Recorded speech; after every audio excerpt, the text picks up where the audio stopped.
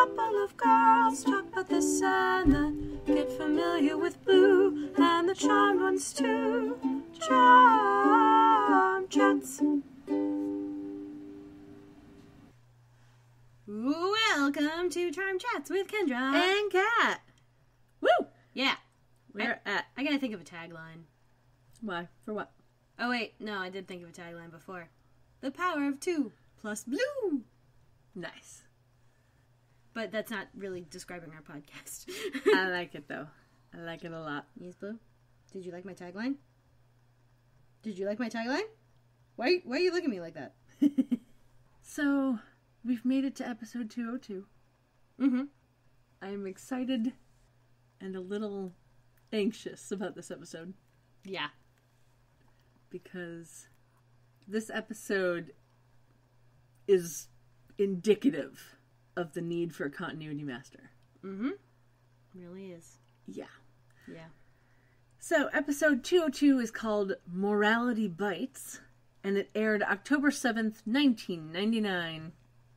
The episode is a nod to and a play on words to the 1994 movie Reality Bites, starring Ethan Hawke, and a tagline for that movie was, "A comedy about love in the 90s." Which this episode is not? No, it really isn't, but for some reason, they went for it. I think it's just another case of, hey, this makes pop culture reference, let's do it. Yep, absolutely. So we start the episode with an exterior shot of the Halliwell Manor, and Piper limp walks into the kitchen, holding some groceries. And one of her shoes. Indeed. She's wearing a long-sleeve red top and black pants, and the top was, like, kind of baggy and loose. It was a little peasanty. A little, but not like bell-sleeved. Yeah, it was more bell-sleeved than anything, but it was a little bit like, it didn't really look like it fit her very well. Because it didn't. Yeah, it looked like it was super loose on her, like it was a size or two too big. Mm-hmm. Phoebe is in a cap sleeve top that has tiny purple flowers on it all over the bust and the bottom of the shirt, and a few on the middle of it, kind of like it was migrating from the top and the bottom and heading toward the middle. It was super cute. And the majority of it was sort of see-through. Like when we get a shot of her back, we can see her bra. Yeah. She's actually wearing one. She is indeed. Like Shannon most of the time. Yeah. And the front has like a panel or something. And because the front is pretty much opaque. Yeah. The back isn't. Yeah, it's like... It's a cute top. It's a really cute top. I super, super enjoyed it, and I totally would have worn it. Then I would totally wear it now. It was super cute. But she pairs it with purple pants that only go to her knees. And they're really wide-legged. Like, when she's walking, they kind of look like they could be a skirt. Yeah, it's kind of odd, that pant choice. And are the wardrobe choices in this show not odd? Yeah, there's a couple coming up this season. There's a couple coming up this episode. Well, yes, but there's a couple coming up this season that I am greatly excited about. Oh, man. Oh, and then next season. Oh, next season. Yeah, we're not going to talk about next season right now. I know. So, Prue is in a V-neck, long-sleeve white shirt, and she has that little diamond necklace on again. Mm-hmm. But we don't see her legs, so I don't know what she's wearing at the bottom. Yeah. At this time. So, as Piper is walking in from the dining room into the kitchen, Prue and Phoebe are like, dude, what smells? Like, what did you buy? What did you buy? As Piper sets the groceries down on the counter, she's like, duty. And Prue says, we weren't out of we were out of that, which was the funniest line. And then it was perfectly delivered. Yes, and Phoebe turns to her and kind of chuckles, which honestly, it looks so authentic. I think that might have been Alyssa breaking a little bit. Maybe.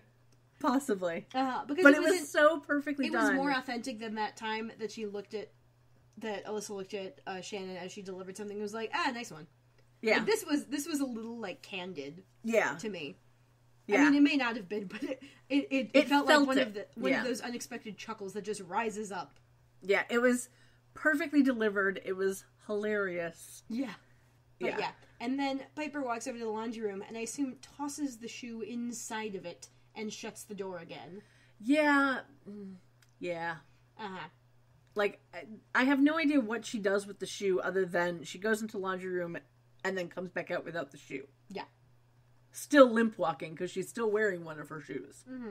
I think she just tossed it in there because it's a tile floor and it's easier to clean. Possibly. Uh-huh. But anyway, we learn that the neighbor has been letting his dog use their front walk as a puppy landmine. Yeah. He's letting the dog poop on the sidewalk and then not cleaning it up. And as a dog walker... On the sidewalk? Yeah, on the sidewalk. That, like, okay. Yeah.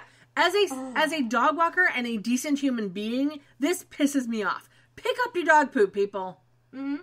Because I am so annoyed with how many times the dogs that I walk have found other dog poop and started to eat it. Yeah. And what baffles me is the sidewalk. Like, okay, this is stupid. I don't know many dogs who poop on the sidewalk. They all go for the grass. My cousin's dog will poop on the sidewalk. He'll poop wherever the poop strikes him. Granted, but downtown Chicago, they have all those tiny little fences around the green areas, so the dogs won't do that. So then you kind of have to. But, yeah. Or if you have a tiny dog, it just goes in between them and you're just like, whatever. Yeah. But even then, pick up the dog poop. Yeah. It's really not that hard to pick up the dog poop. Mm-hmm. You hold your breath, you get the little baggie, you hold your breath. Yeah. You pick it up, you tie the baggie off, and then you throw it in the nearest garbage can you see. You said hold your breath twice. You said hold your breath, get the doggy bag, hold your breath. Well. So I ended with hold your breath. I was going to cut out the first one. But that's fine. Whatever. That's fine. But yeah. I figured it was one of those, repeat jokes. No, it was just a fuck up on my part. Yeah, whatever. Anyway. Yeah. They commiserate about the fact that this asshole is doing this. And then, from the front, they hear a dog barking. Well, no, hold on. They commiserate, and they say that they've tried leaving notes for him, and nothing has worked. I want to know, where are they leaving these notes? Probably at his house. But no, because they don't recognize who he is until the end of the episode. I think they know where he walks to, though. I don't know. Just because they don't see his face doesn't mean they don't know where he lives. I don't know. But it's never addressed. They just say, we left notes and everything, and nothing's worked, and blah, blah. I don't know. I don't know. Maybe they have a sign that they've put up a couple of times? Maybe. Possibly. But we will never know. Did they say he's a neighbor? I don't remember. Because if they say he's a neighbor, then that means they know he lives on the street, which means they know probably where he lives. But yeah. Either they're leaving notes at his house, or they're leaving notes, around where the dog poops. Also, I've never seen a dog poop in one person's sidewalk. Or in one spot that... I have. That commonly.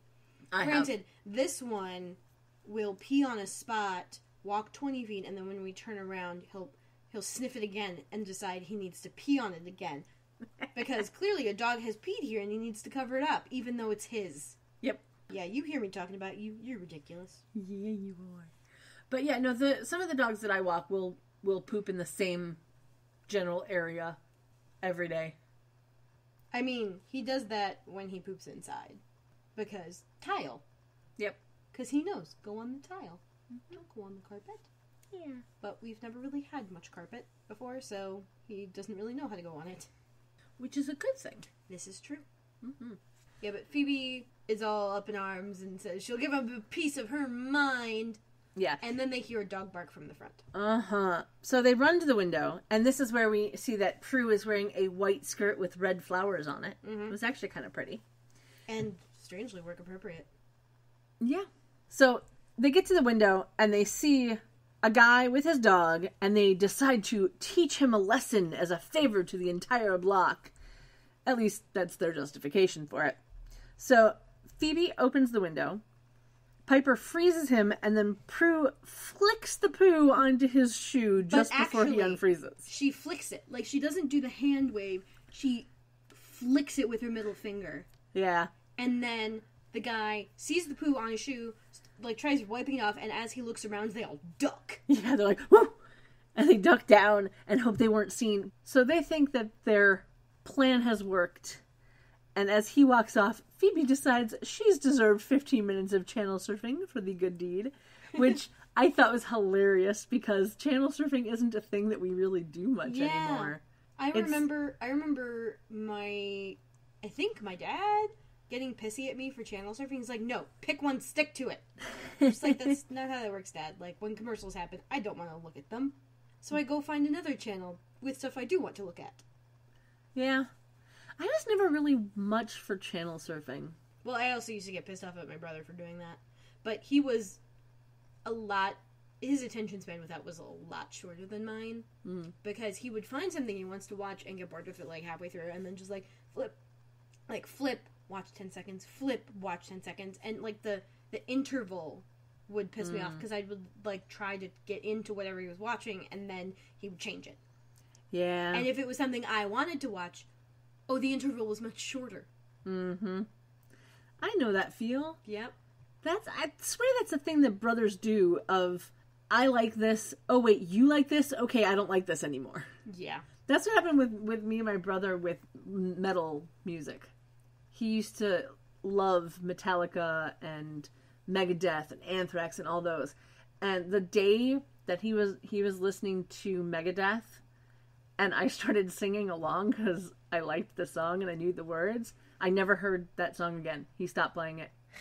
So when he started playing Anthrax, I kept telling him how much I hated the song. So he would keep playing it. Because I loved the song. I enjoyed that band immensely. And so that was the only way that I could make sure that I would be able to hear it again. Because I was too young to go out and buy it for myself.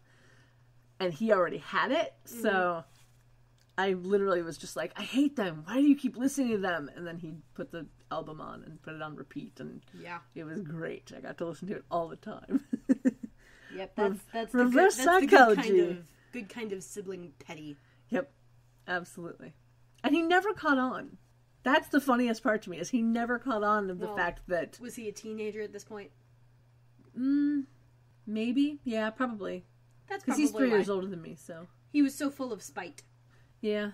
That he didn't think. Yeah. My brother's always been a really quiet guy. Well, quiet guys can still have spite.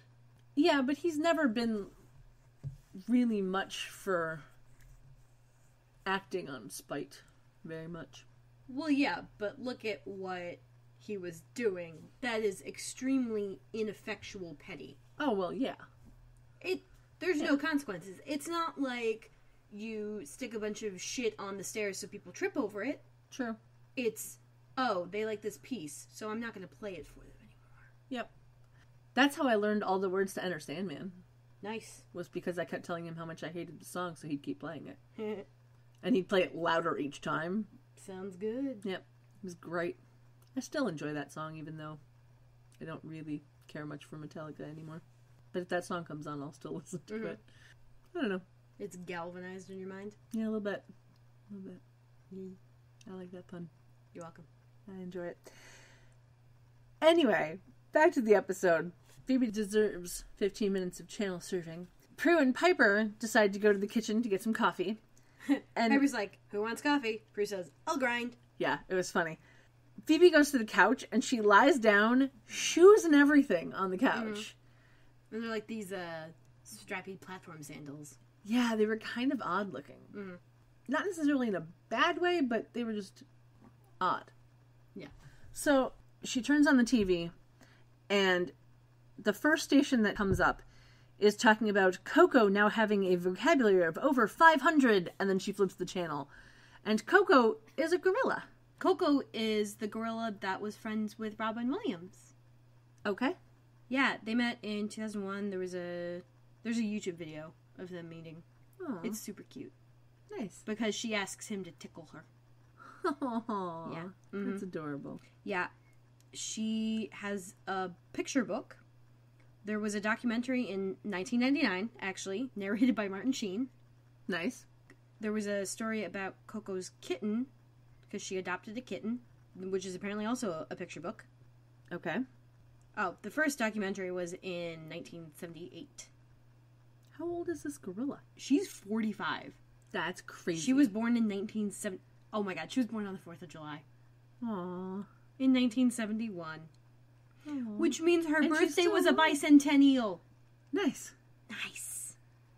And she's still going. Yes, she That's is a awesome. female western lowland gorilla who is known for having learned a large number of hand signs from a modified version of American Sign Language that they call Gorilla Sign Language. That's nice. It's adorable. That is adorable. Uh-huh. I like it.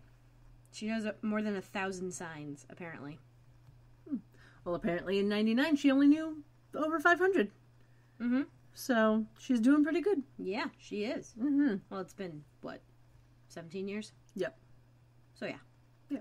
So Phoebe flips the station, and we just get a quick gavel coming down and justice today, which I thought was kind of funny, because then she flips the station again, and we get a news reporter talking about Cal Green tying a record by smashing his 6th Grand Slam of the year. And then Phoebe has a premonition of herself being burned alive with her sisters seeing it happen in the year 2009. That's a decade after the time of this episode, so just let that sink in for a minute. In this episode, the future takes place 7 years in our past. Oh, man. That's so weird. Yep. So weird. Mm-hmm. So she comes out of the premonition and cries out. Prue and Piper come running in, and she tells them about the premonition, and then we go to the opening credits. Because that's how that works. Yep. In the opening credits, we have a unique circumstance in that we only see the girls in the opening credits. So there's no Daryl in this episode. No, Daryl. And it also tells us that Leo is not a series regular. Because he is in the episode, but he's not in the credits. So Nope. he has not been made a series regular at this time. Darn. Yep. So the post-credits music on the DVD is Tale of the Sun by Stroke 9. That's tail as in wagging. Yes. They are an alternative rock band that was formed in the San Francisco Bay Area in 1989. This song was on their album Nasty Little Thoughts, which was released in 1999, and had 2 hits on rock radio.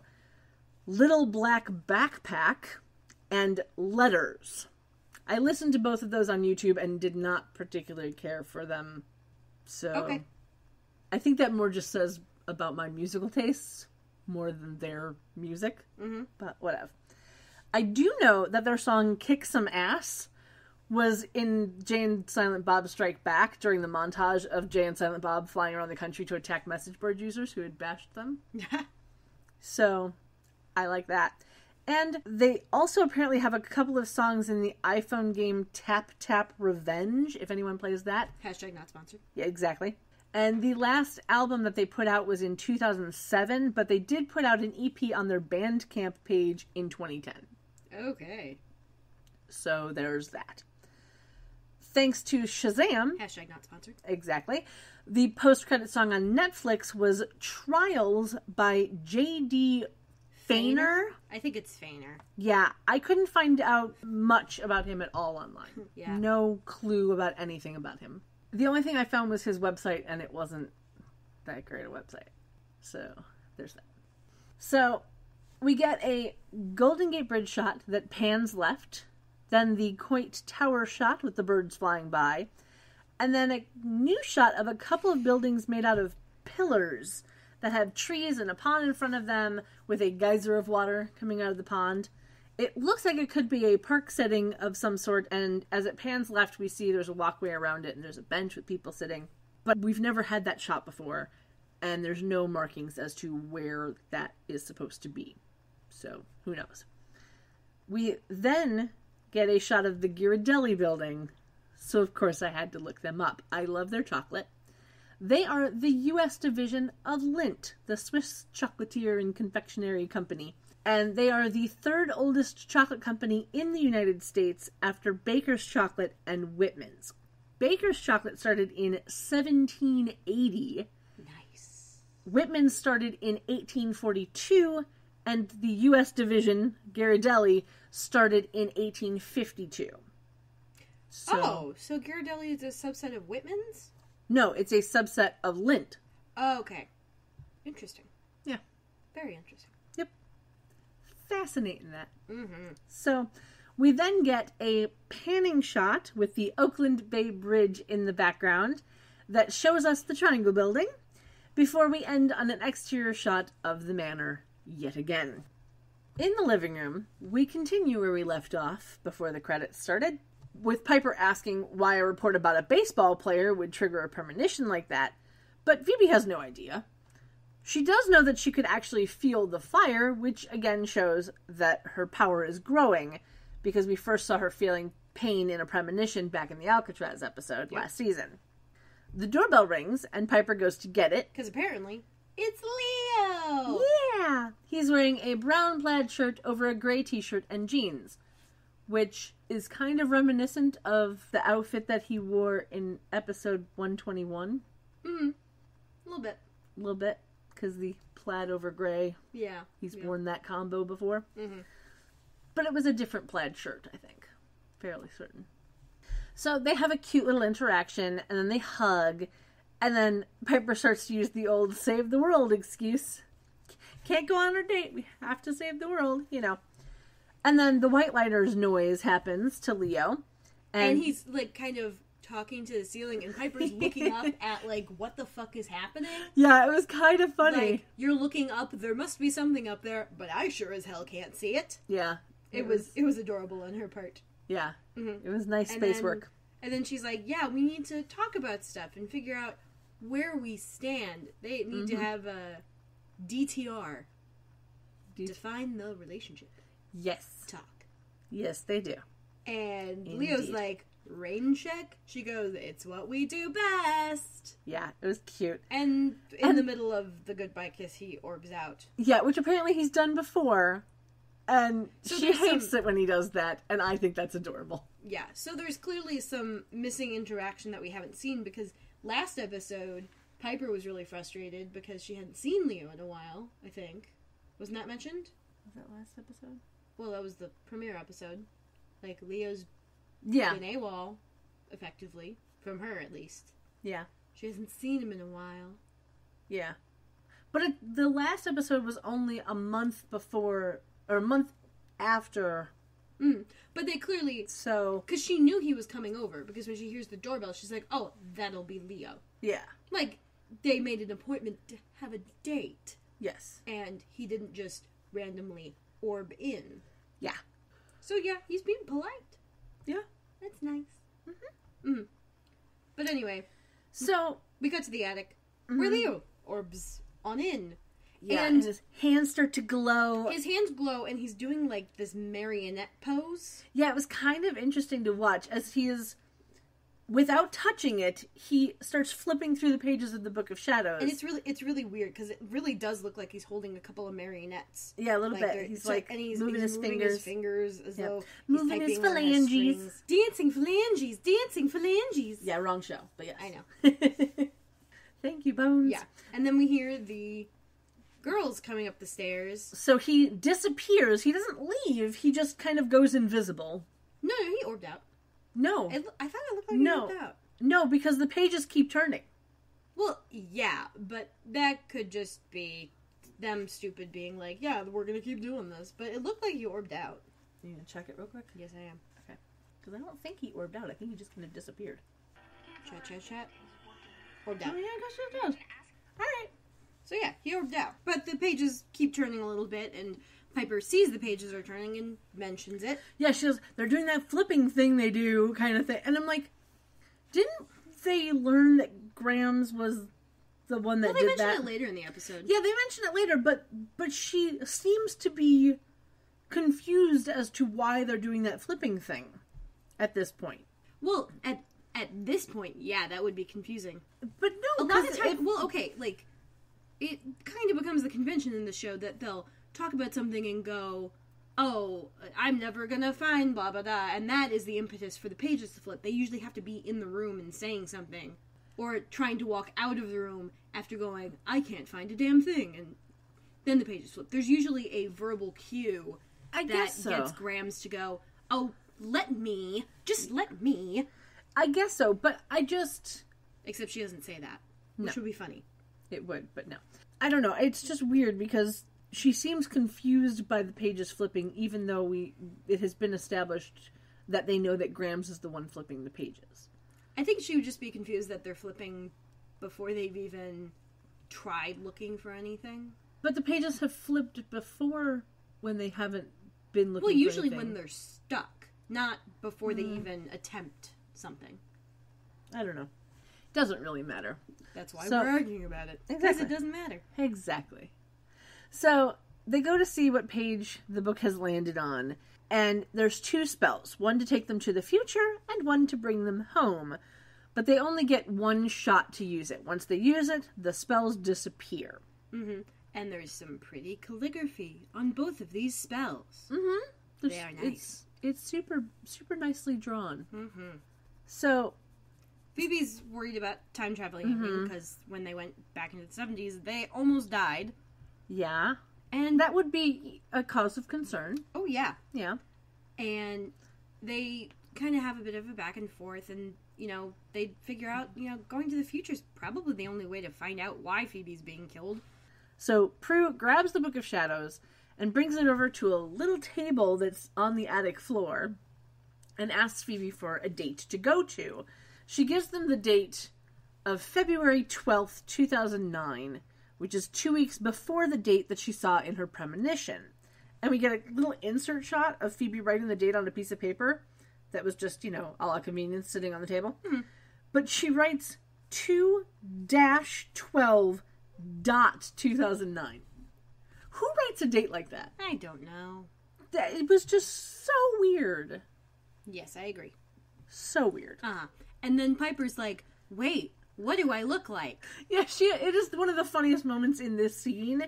She's like, she wonders what she looks like in the future because of all the wear and tear of a decade of vanquishing.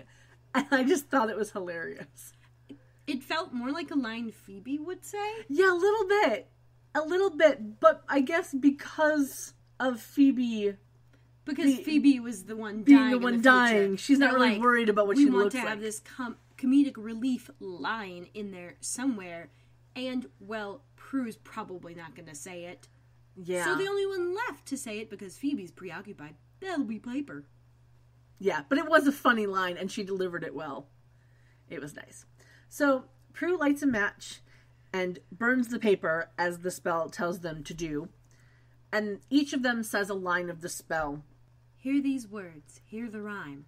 We send to you this burning sign. Then our future selves we'll find.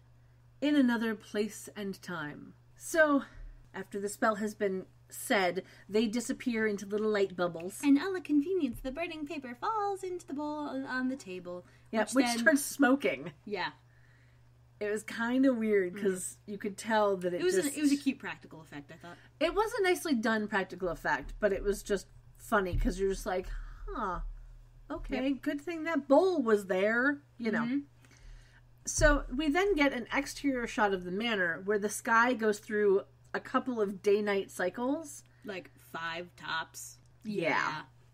Then, inside the house, a single large light bubble becomes a few little ones, and turns into 1999 Piper over the body of 2009 Piper, who is lying on the couch. She kind of like, the ghosty 99 Piper kind of lies down in 2009 Piper's body and then turns into the position she's on. Yeah. She's lying down on the couch facing the back of the couch, which honestly is the best way to nap. Absolutely. So, nap that way, people. Yeah. And then wakes up. Yeah. So she wakes up on the couch in the manor. She is now wearing black pants and a white button-down shirt that has an interesting detail of a white strap across it from the right shoulder to the left hip. And her hair is fabulous. I really, really liked her hair. It was it's very a little full. Longer. It's a little longer. I could kind see of wavy. She's not wearing a wig. I think she's wearing extensions, and yeah. they're curled with the rest of her hair to kind of make it blend in. So, because normally, like the length her hair is curled, it would be much shorter. but it's not. So clearly they added a little bit to it and just rolled all of it to make it look like layers. But yeah, her hair's nice, and like the center bangs are just kind of pulled back for mostly the convenience of it making it look like she doesn't have bangs. Yep. Which is fine, and it looks great. They kind of and that actually was a bit of a style in the mid-aughts. Yeah, they kind of like turned the bangs into like a mini pompadour-y type of thing. It was no bump it. No, it was no bump it. But it didn't look bad, and it looked really cute, actually. Like, it was very stylish and looked nice on her. Mm-hmm. And the point is that her hair is different, so everything is different. Exactly. And then a small child runs in yelling, "Mommy, Mommy, Mommy!" Yeah, little girl runs in. She's wearing black tights and a dark sleeveless dress over a green shirt that has a flower pattern and like a vaguely rainbow trim on the neckline. It was a very 70s shirt. Yeah, kind of. Yeah. So this little girl is played by Clara Thomas, and she only has 2 acting credits. She was in this episode of Charmed, and she was Little Girl at Lake in the movie What Dreams May Come from 1998. Another Robin Williams tie-in. Indeed. The only things that I could find on her was that she's an only child, she was in a print ad for Nestle at some point, and her dad is a sound editor. Was her dad a sound editor on Charmed? I don't think so. That would have been interesting. Yeah. I honestly don't know. And then we could ask him about that jaguar roar. Okay. With the ring. Yeah. Okay. But yeah. Piper, hearing this little girl saying, "Mommy," says, "I think you may have the wrong house." Certainly the wrong mommy. Yeah, it was super cute. And the little girl hugs her and says, "Stop fooling," which again was adorable. Yeah. So adorable. And then a car honks, which means the carpool is here, and the little girl runs off. And Piper looks in the mirror, which prompts a little order. ooh. I love the order of the things she fiddles with, because it happens, she fiddles with her hair, and then she fiddles with the strap on her shirt, and then in fiddling with the strap on her shirt, she sees the ring on her finger, and she's like, ooh. Yeah, when she's first just looking at her hair and her clothes, she's like, ooh. And then she sees the ring, and she's like, ooh. Wrong hand. Whatever. But it was like... For those of you that can see the visual, Kat used the wrong hand, unless she's Greek Orthodox. Yeah, it was the hand that was in front of me, so it was the hand that I used. But she sees the ring, and it prompts a larger ooh, like a more excited ooh, and it was a really big ring. It was. Like, it wasn't... I think it had another band, too. Like, there was the engagement and the wedding band, I think. Yeah, that was cool. Yeah. And, of course, then in the mirror, it was a big diamond, as she's staring at the ring, she sees a reflection in the mirror of the TV, which has a report about Phoebe. Yeah. So she is like, she turns Phoebe, around. Where's the volume? And as she's looking for a remote, the TV says, "Command recognize." Yeah. Like and then some lady robot voice. Yeah. And so then it just it gets ups louder. the volume. Except what I love about this is you look at this TV and it's clearly like one of those big, flat tube screens. Yeah. Like it's not a flat screen. It's it's a large screen. Indeed. But I just think it's funny that... Look at the font on the volume thing. That's old style. Oh, yeah, absolutely. Like, they didn't bother to think, oh, maybe... Because now you look at TVs and when you up the volume, it's not those green letters, but the tabs. Yeah. So it's just funny to me. Yeah. But I think it's interesting that they thought that 10 years in the future, your TV was going to be voice activated. Also, the TV itself has buttons. Yeah. Which... we've kind of phased out by now. Yeah, a little bit. But yeah. It was very, very interesting. So the reporter is saying that the news of the execution of Phoebe Halliwell will be coming up after the regularly scheduled programming of MTV's Real World 18 on the Moon. Yeah. I laughed so hard that I had to look up the Real World. Yeah. Because there is a show called Real World. It started in 1992. It is still going today. And the actual series in 2009... So that would have been 18. If they'd done one a year, that probably would have been 18. No. No? No. That's what I said. The one in 2009 was Real World Brooklyn, and it was the 22nd season of the show. Because they didn't do one a year. No. The 18th season of The Real World was in Denver, Colorado, and that was in 2006. They are now up to season 32 in Seattle. Oh, lovely. Yeah. But I just thought it was very funny that they thought 10 years later, Real World 18 was going to be on the moon.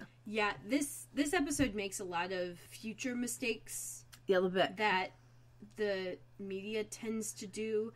Like when you see they cartoons, expect too when you much. see cartoons from the 50s, imagine what the distant year 2000 will look like. Yeah. And everything is like fucking on the moon. They're all in silver spacesuits. Yeah. And everything is automated. And you're just like, no, But at least that makes a little more sense of 50 years in the future. Yeah. A lot of things are going to be different. As opposed to 10 years in the future, we're going to have an entire TV series on the moon. Actually, you know what this reminds me of? What? Cleopatra. 25? Yeah. Yeah, a little bit. But again, that's at least over 500 years in the future. This is true. So that But made I mean, a little more sense. It does go into a few of the pitfalls. Like, it doesn't examine some of the littler things that might have changed. Because, honestly, if you look at just the aesthetic of now versus the aesthetic of, like, turn of the millennium, the aesthetic hasn't changed overly much. Like, fashion is a little different, sure. But a lot of the technology changes are just getting slimmer and not necessarily being, ostentatiously different. Yeah. I think because later we see a car drive past the manor and it's like black and white and you hear the whir of it like it's supposed to be an electric car. Yeah. And you're like, that's not what a Prius looks like. No, but there are a bunch of different electric cars, so it could have been a Tesla. I know, but it looked like a ridiculous imagining of 30 years down the line instead of 10. Yeah. I think in you brought up Cleopatra 25. I think for me the thing that kind of annoyed me in that is the clothing. Mm-hmm. Just because they're supposed to be underground and yet everyone is scantily clothed. I'm sorry, it's cold underground. You'd think they'd be wearing more clothes. Well, for how far they fall, I would think it would probably be much closer to the mantle. I don't know. But they're obviously not going to be thinking of that because then they have to deal with volcanoes, and who wants to do that? Mm-hmm. Anyway, let's not talk about that shit right now. But yeah, usually when you're looking at a piece of media from a certain time that is trying to imagine another time, oddly enough, what doesn't change terribly much is fashion. Mm-hmm. The fashion remains mostly consistent, and you can see that in a news report later in this episode where there's a woman reporter, and in the background behind her, there's this one lady in a super baggy suit, and I'm like, that's very 90s. Yeah, it was interesting, to say the least. So the little girl calls out to Piper, who then tells the TV to shut up, mute, or whatever. And it responds. It responds by muting, but doesn't actually say anything else. And then she walks to the door, where we see that a woman has entered the house. This woman is wearing a blue V-neck sweater that looks cable knit, and dark tan pants. The actress is Jennifer Hale. She's a Canadian actress who has been acting since 1988, but has mostly done voice acting gigs. This was one of her last physical acting roles, according to her IMDb page, but she's still going strong with the voice acting. Her very last physical acting role was in a TV movie called Shrinking Violet in 2001. Okay. Yeah. Her other physical acting roles include an episode of Melrose Place, Saved by the Bell, The New Class, and Unhappily Ever After, which is a show I've talked about before on this podcast. Mm-hmm.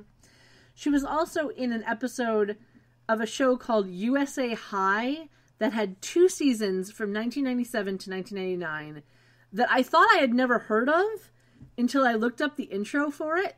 It's about 6 friends, 4 Americans, a Brit, and a German, who are enrolled at the American Academy of Paris, which is a boarding school in Paris, France, which is run by a stuffy English principal, because why not? And the intro looked familiar to me, so I kind of vaguely remember it. I'm going to put a link to the intro video on the website. It's crap quality because it's from the 90s, but you'll get the gist of it. So yeah, USA High had 2 seasons that were 95 episodes.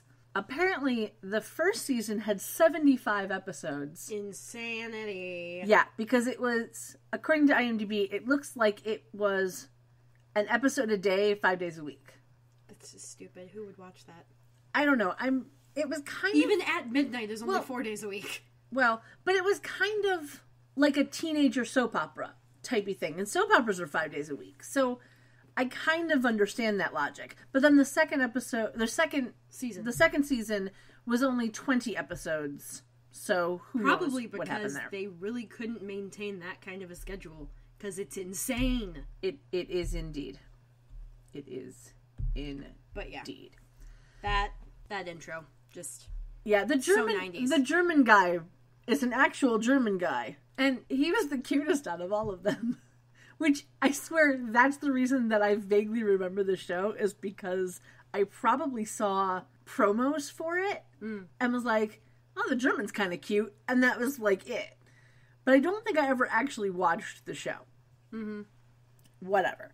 So, back to Jennifer Hale. Some of her acting voice roles include being the tutorial voice for the Desperate Housewives video game, which is kind of hilarious. Oh, that's where I know her from. And she was June and Avatar Kyoshi. Yeah, on Avatar: The Last Airbender. She was a bunch of different voices on Star Wars: The Clone Wars, and she was Jean Grey in the X-Men cartoon from 2011, which I thought was kind of interesting. And she was in Totally Spies. She was, and she's done a bunch of different voices on Phineas and Ferb, Sophia the First, and the Powerpuff Girls.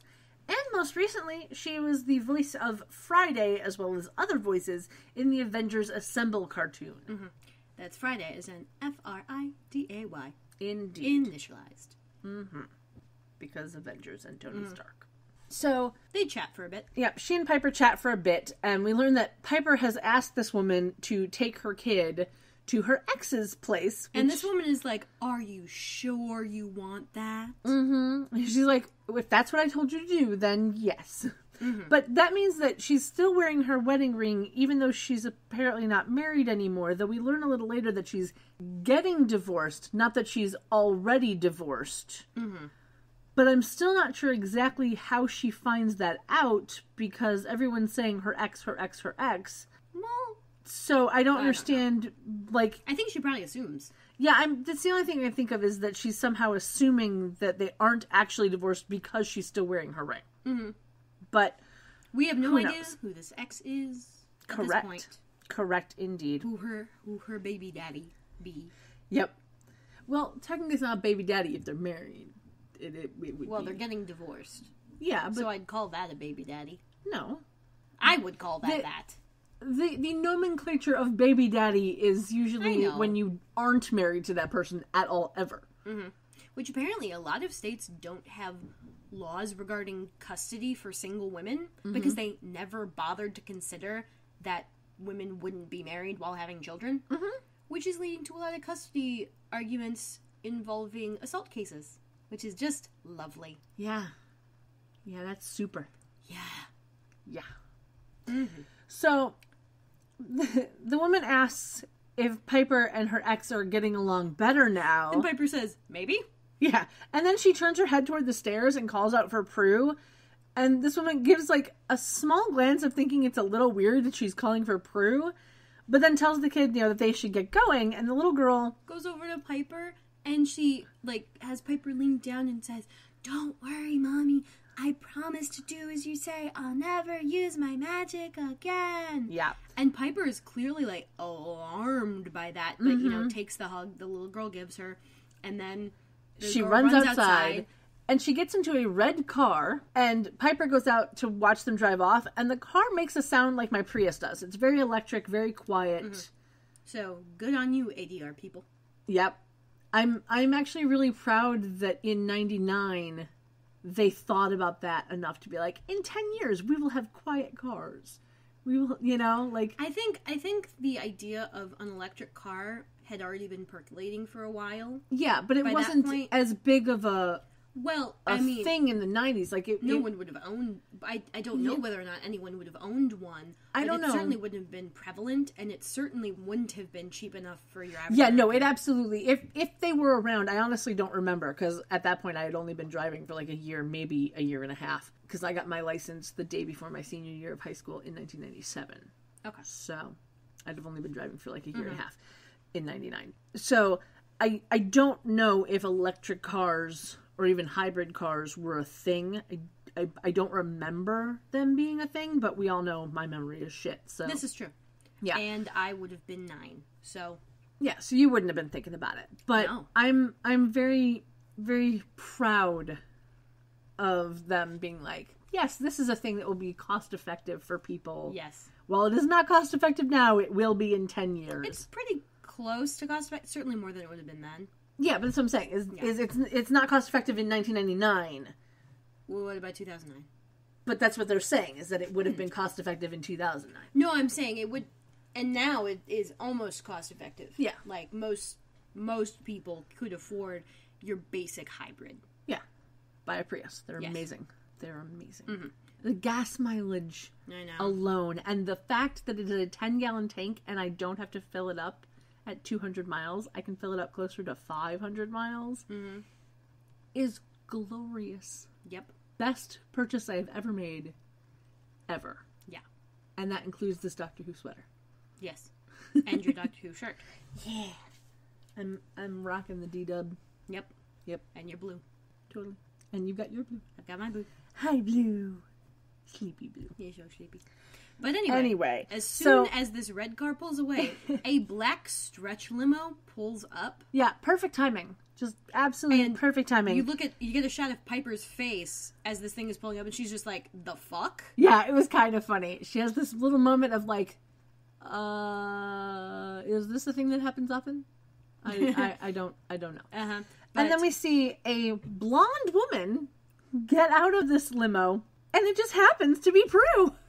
And she's got like 2 assistants, one of which is brandishing a briefcase, one of which is brandishing a lint roller, and they're both completely fussing over her. Yeah, absolutely.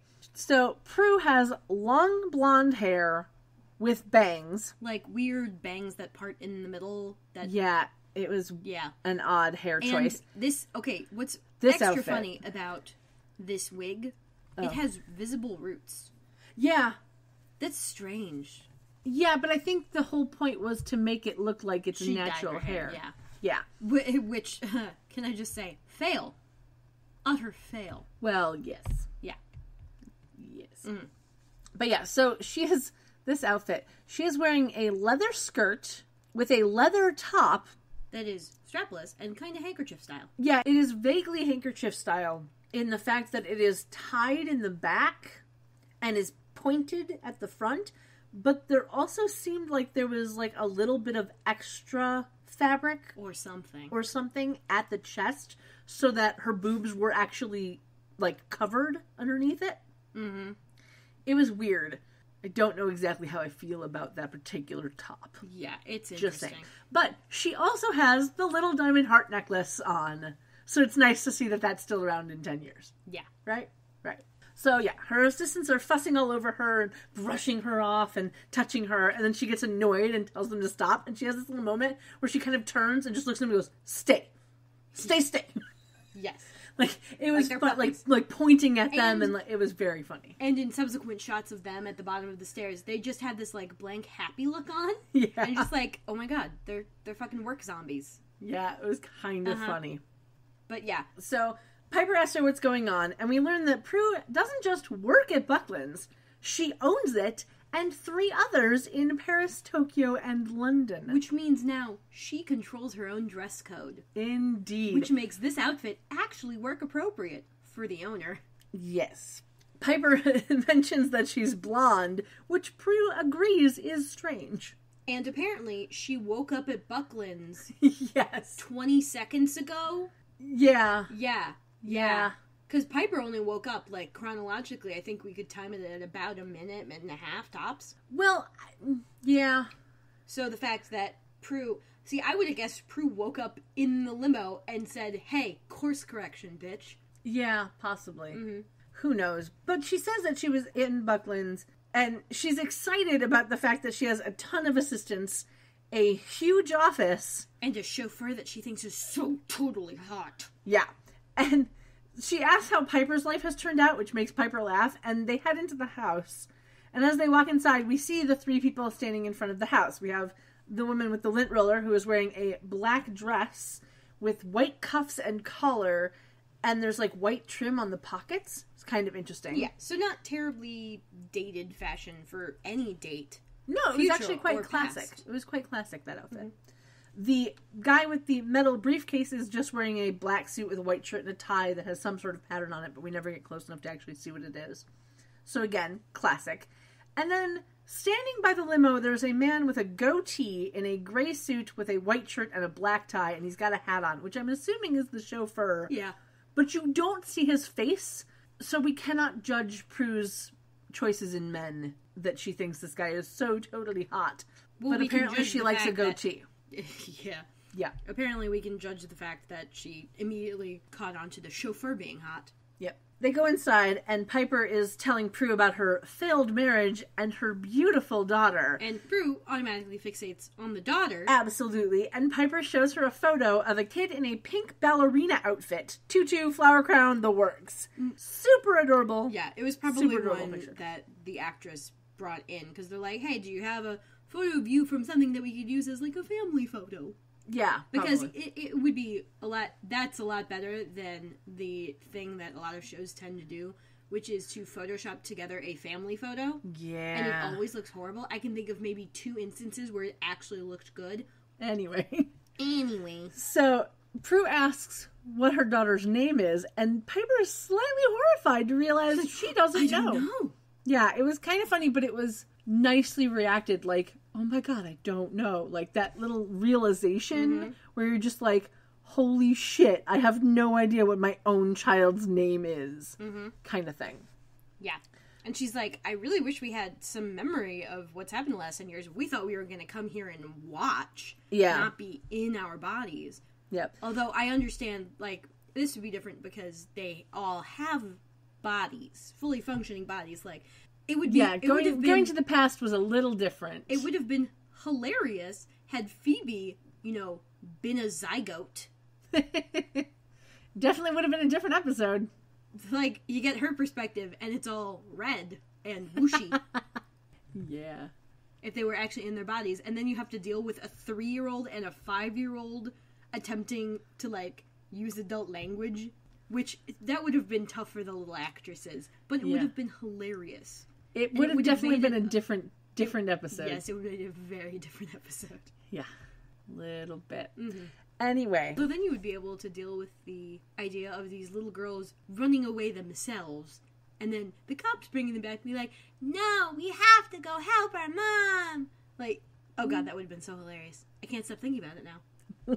Somewhere in an alternate universe, that show happened. Oh, man.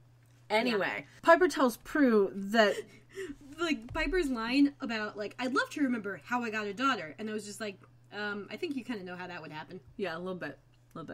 Piper tells Prue that her daughter has powers and wonders why she would tell her not to use them, which part of me is like, if you think about it for just a moment, you might come to the realization of maybe it's not safe for her to use them. Just a thought. I mean, I think the use them ever. Yes, ever, like, I guess. Yeah. Because she would be familiar with, Grandma bound our powers to help us, but also because, like, you don't want to deal with children having powers and not knowing when not to use them because they were there and they saw how they were.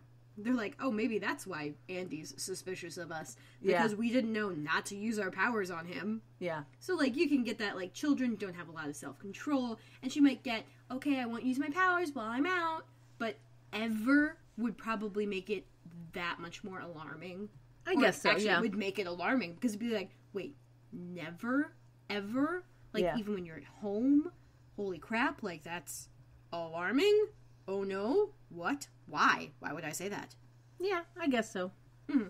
But Prue finally realizes that if they are in their future bodies, that Phoebe must be in hers too.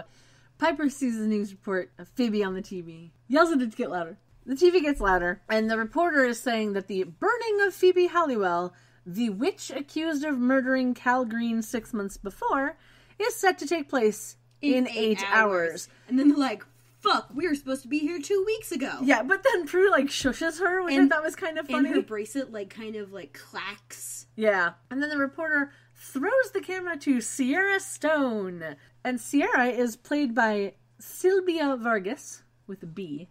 Sabila? It's an odd name. I've never seen it before, so I'm not... Sabila.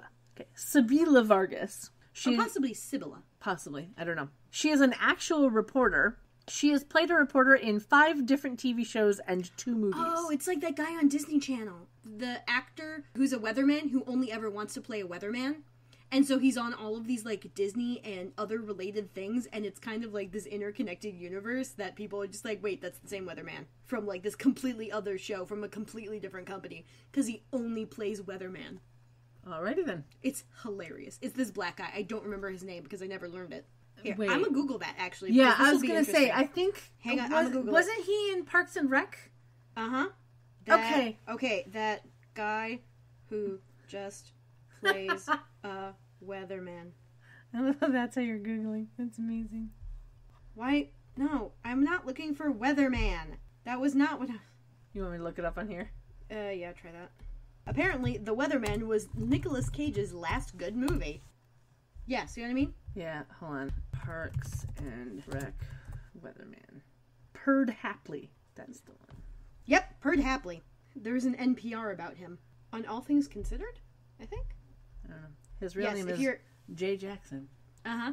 News anchor. Perd Hapley, and I just realized I'm not holding my microphone. Jackson has also had roles on Scandal, The Mentalist, movies like Fast Five, and Battleship, and he always portrays a newscaster. Yep. People would say I'm typecast, Jay Jackson says. Well, it's not typecast. It's all I know how to do. Mm-hmm. That's because he spent 22 years as an actual reporter in Southern California. There you go. For some reason, I was pretty good on the death and destruction beat. Like, if someone was murdered or died in a fire for some reason, the loved ones of the victims always wanted to talk to me. His change from real news reporter to fake newscaster was, as Jackson says, purely by accident.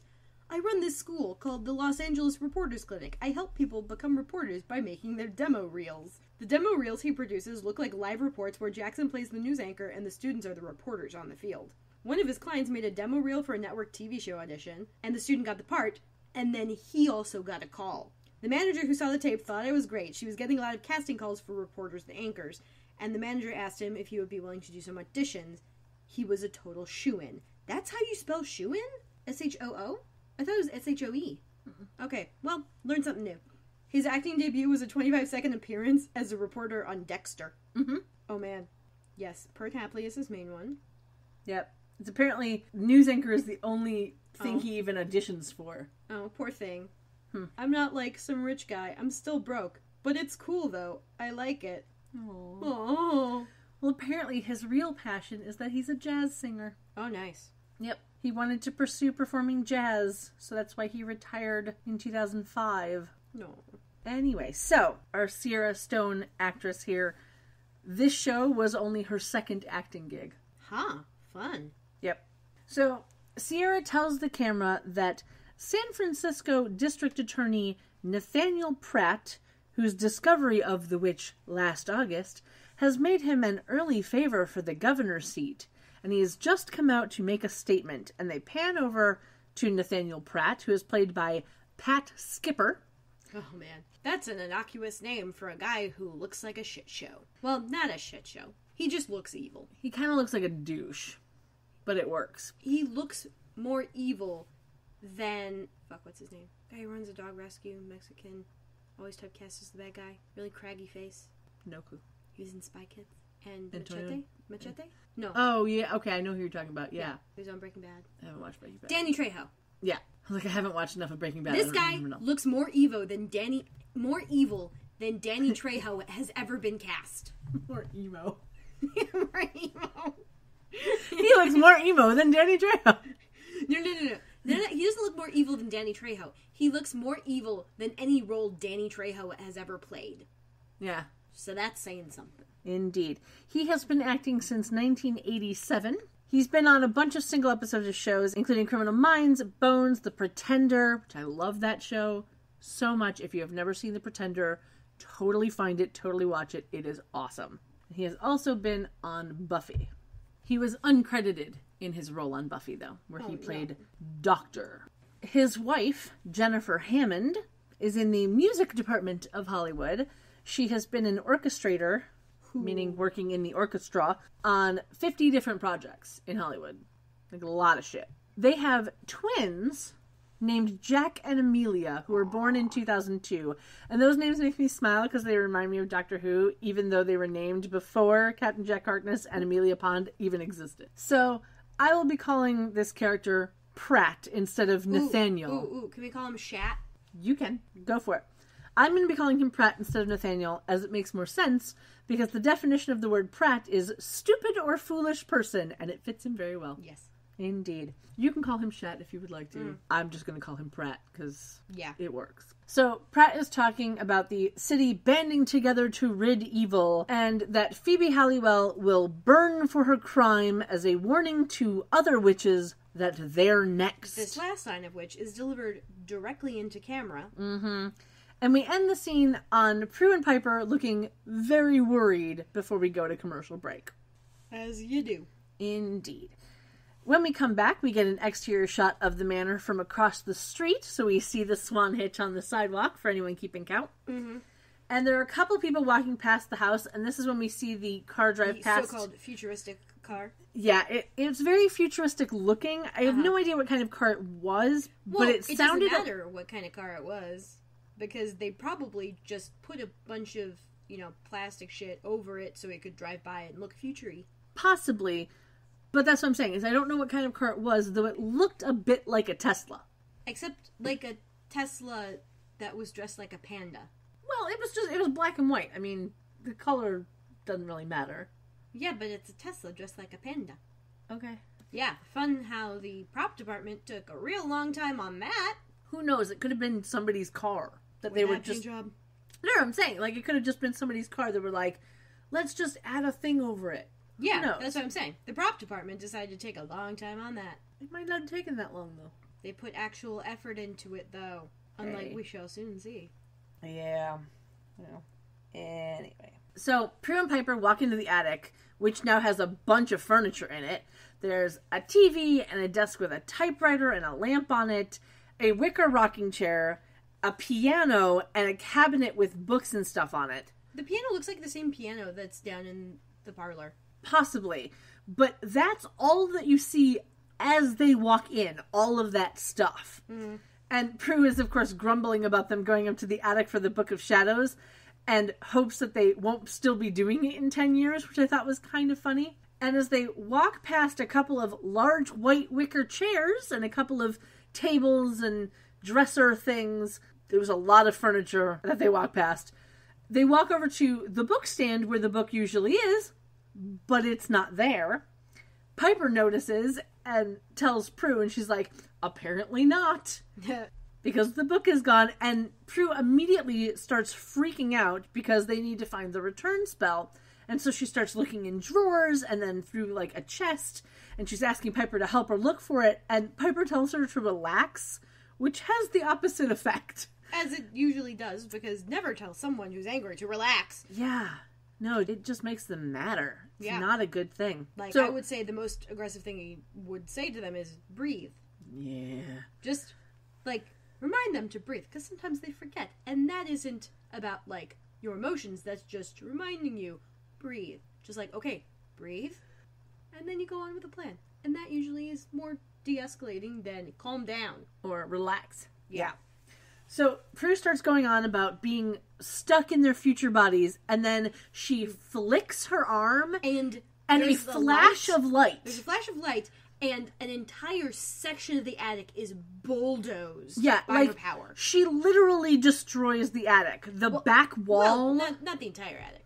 Well, but... She destroys that entire wing of the attic. Yeah, she destroys an entire part of the attic. The back wall is completely blown out. It's not the back wall. It's the front wall. It's whatever wall... That's the wall through... There's a window on that wall. Not like the window they made last episode, which was on a wall. This one has a window, an actual window, and you can see the shapeshifter's house across the street. Yeah, out the blown out wall... You can see the lovely Victorian house across the street. And in the background, you see Quate Tower. Yeah.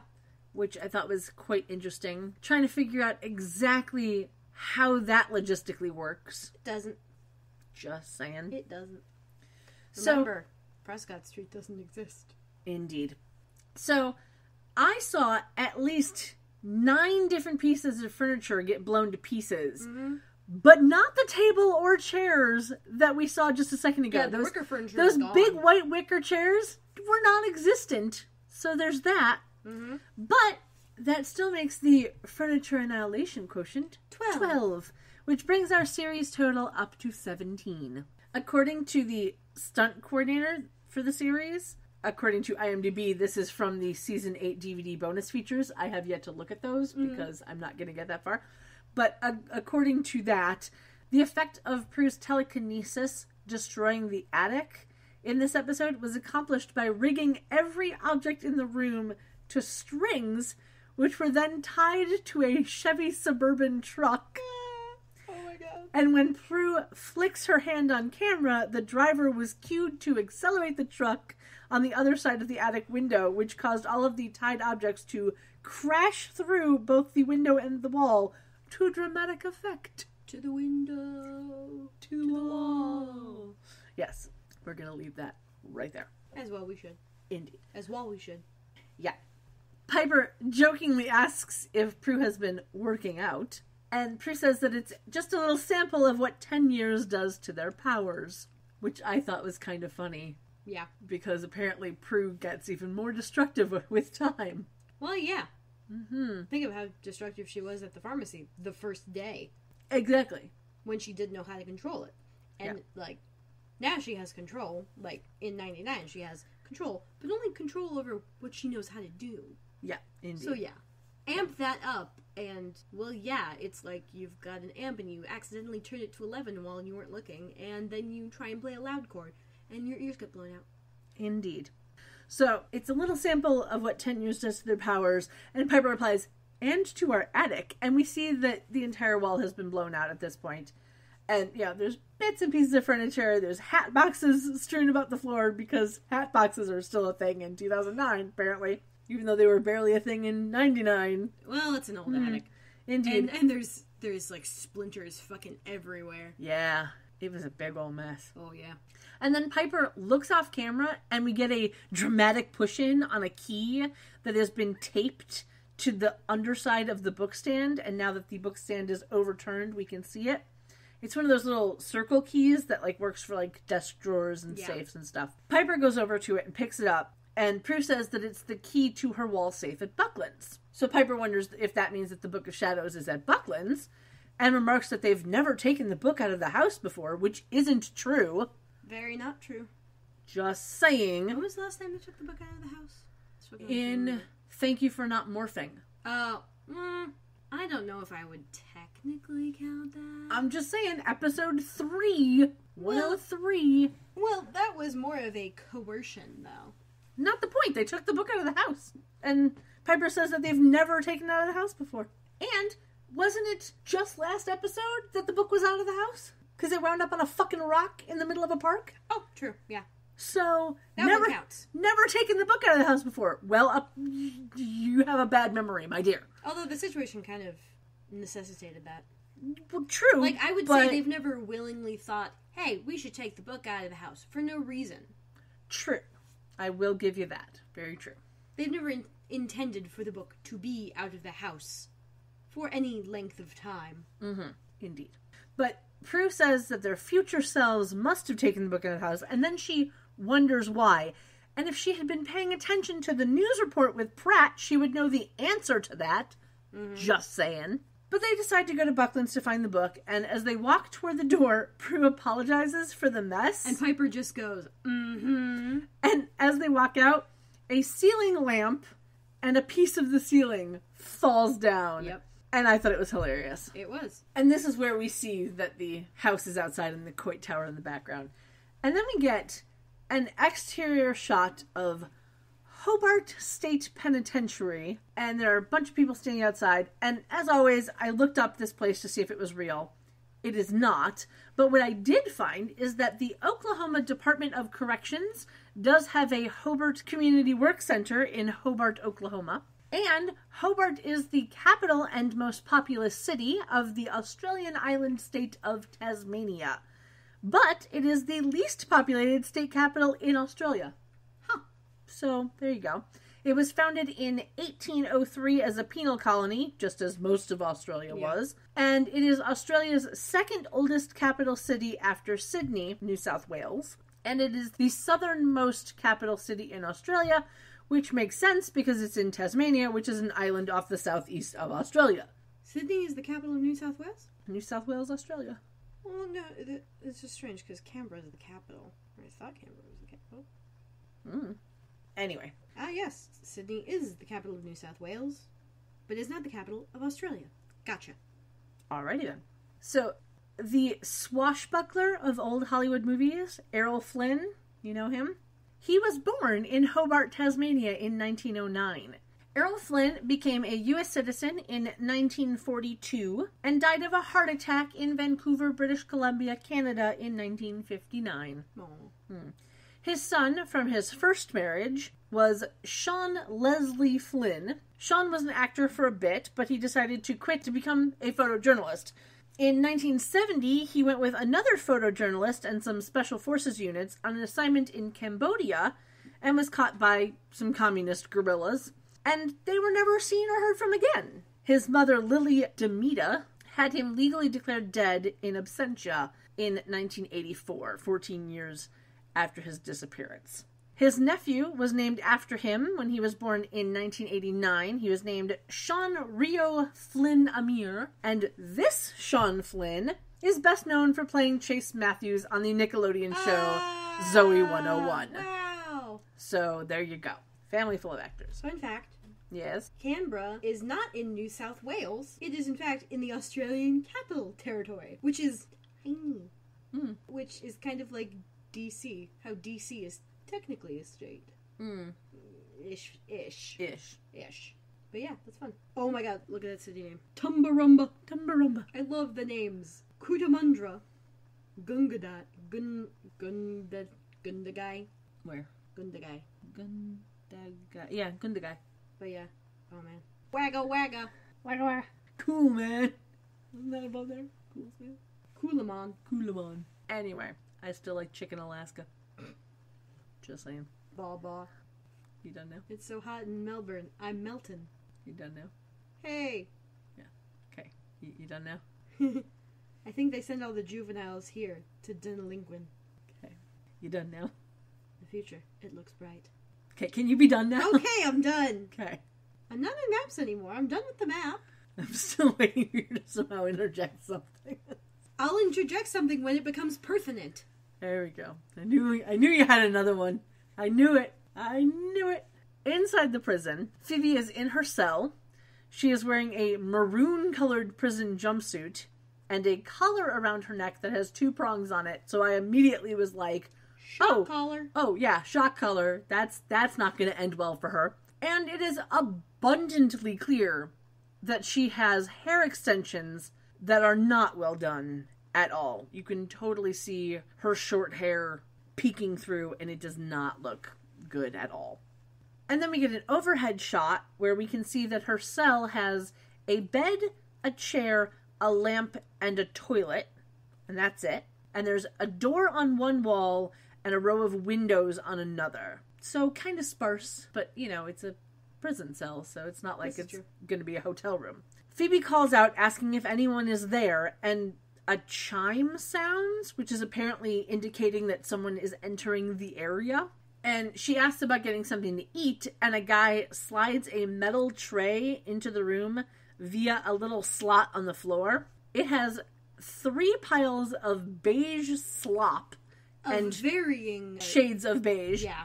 And no utensils at all. Phoebe remarks on this tray full of goo, as she called it, and as the man leaves, she calls after him and, touches the glass, and that gives her a shock on both her hands and her neck. Which is interesting because, glass is non-conductive, so clearly it's got some sort of treatment that conducts electricity. Indeed. Much like a touchscreen. Yeah. She asks about getting a phone call, and we hear the man's voice yell back, "Shut up, witch!" Yeah. It was very... He didn't mean witch. Mean. Yeah, indeed. No, but he did mean witch. Well, yeah. He did mean witch. Well, yeah.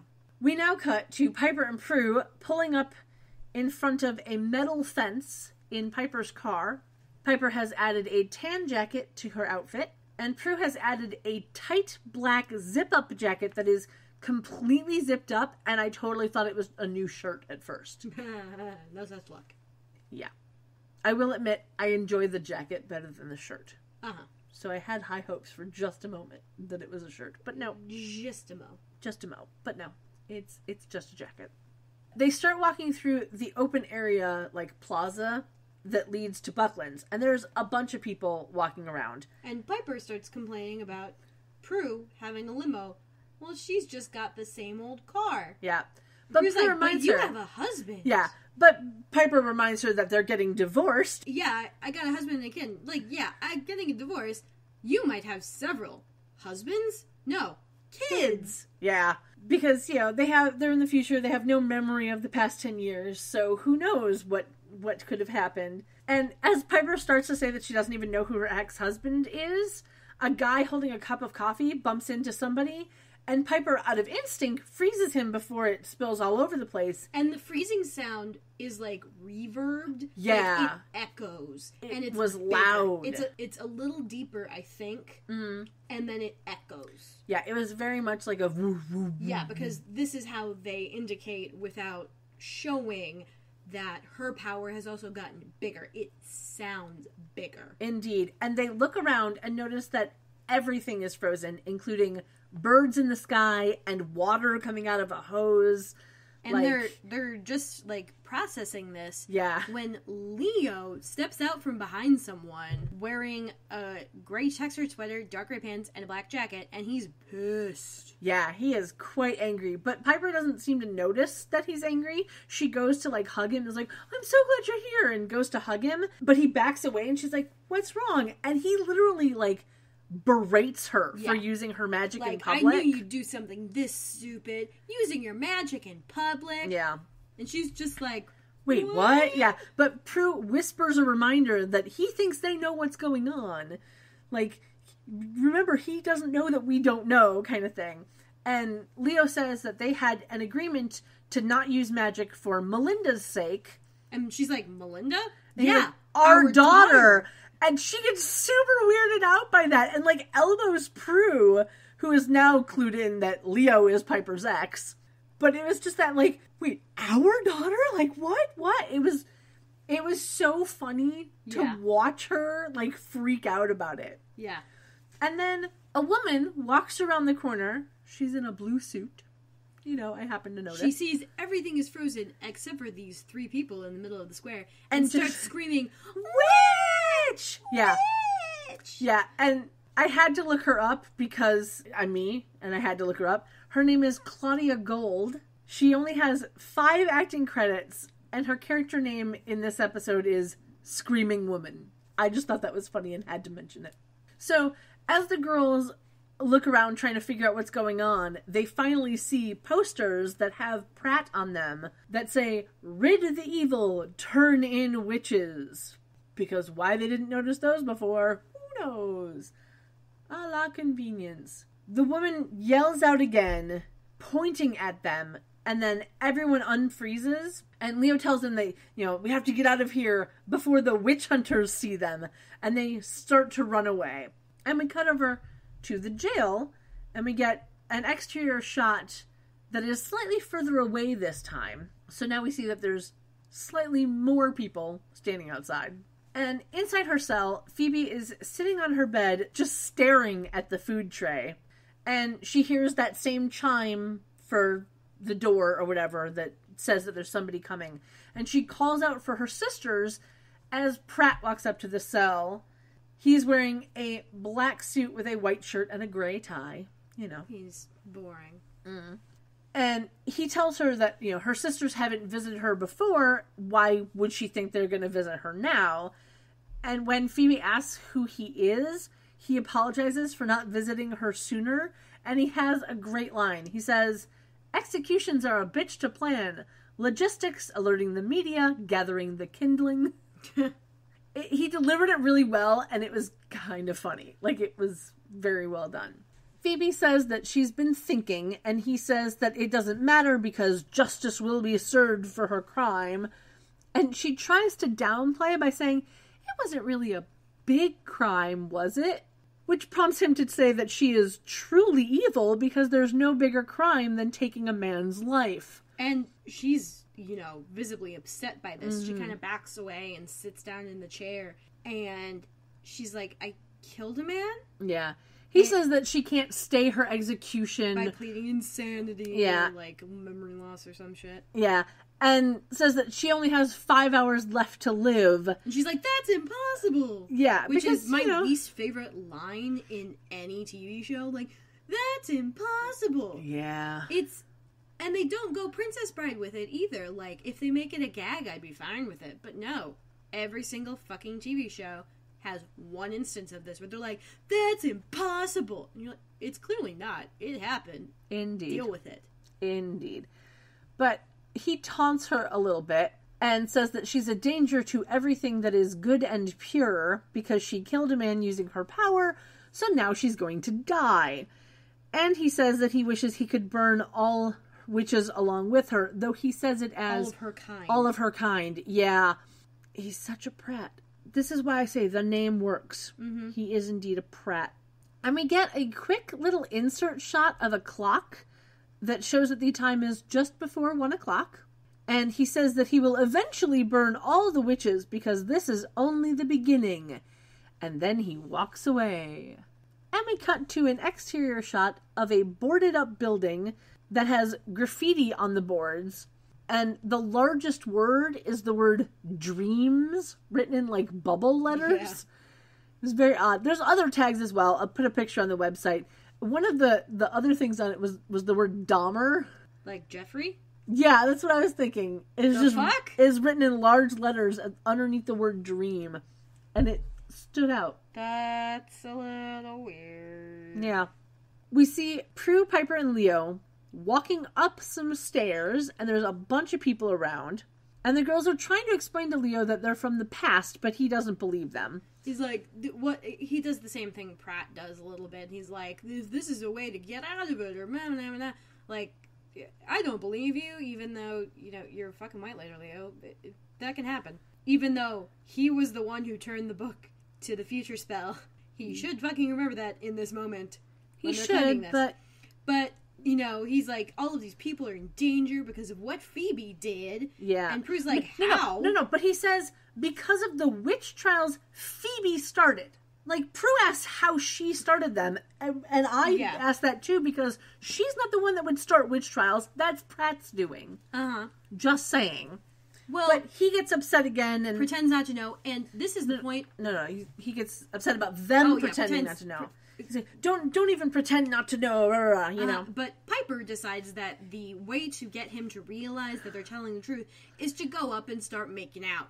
Yeah. She, grabs his face and just gives him, a super passionate kiss. And then walks away. Yeah, but she walks away with, this look of accomplishment on her face. She that was walks back to Prue, perfection. I got it. Yeah. And Leo's like, we haven't kissed like that since... this morning? 1999? Yeah. What? Why would that be a lie? This is so stupid. This convention of making people realize stuff by jumping them and kissing them, I don't like it.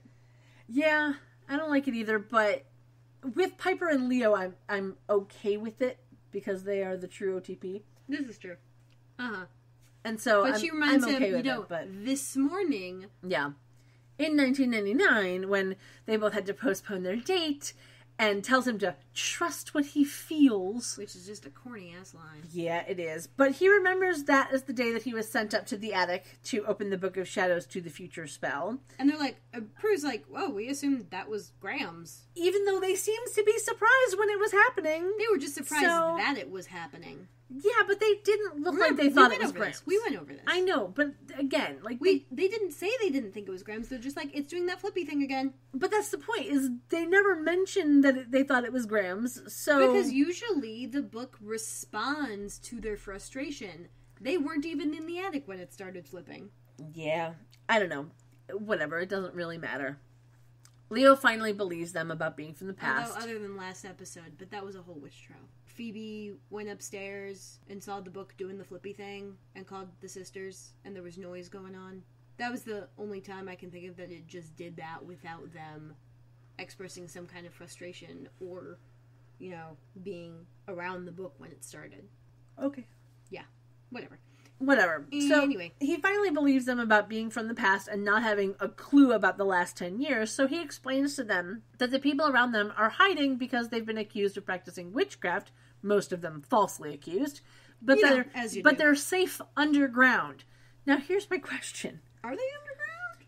I don't think they're underground because they had to walk upstairs to get where they were. Yeah.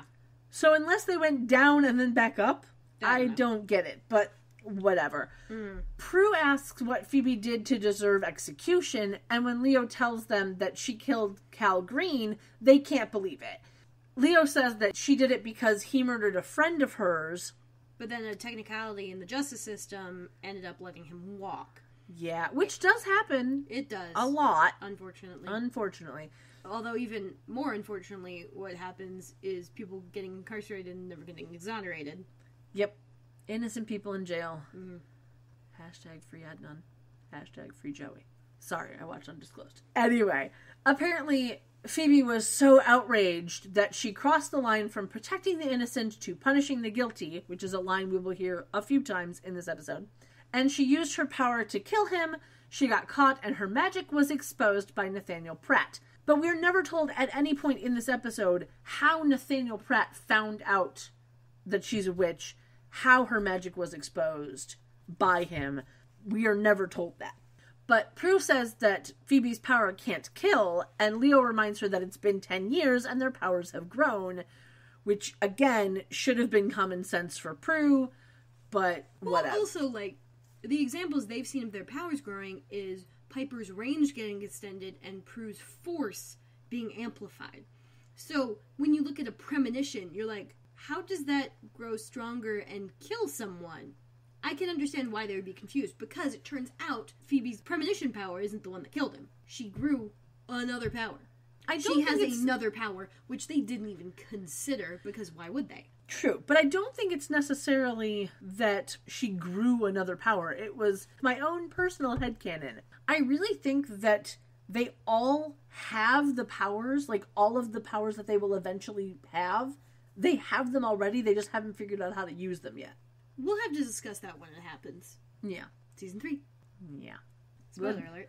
We'll get there next year. Piper tells Leo that they need to go to Phoebe, and Leo's like, dude, you can't. Pratt checked you out. He doesn't suspect you guys. But I'm not sure how that happened, because, again, he never tells us. But he says that they'd have to use their powers to get to Phoebe, which would just result in them being caught and killed along with her. So Piper tries to reason with him, and we hear the little white lighter chimes.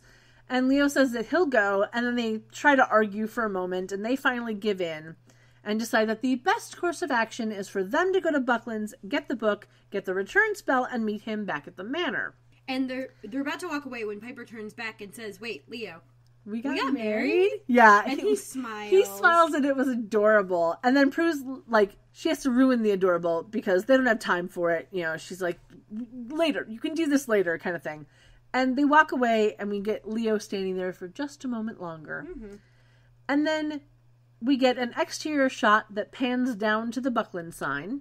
And Prue and Piper, inside, they walk out of the elevator, and there is a ton of people, all wearing black, crowding around them, and everyone is talking at once, all directed at Prue. And then a tall redhead comes through the crowd. She's wearing a black dress suit that has a peplum bottom to the jacket, which was kind of cute. Shoulder pads. Well, yeah.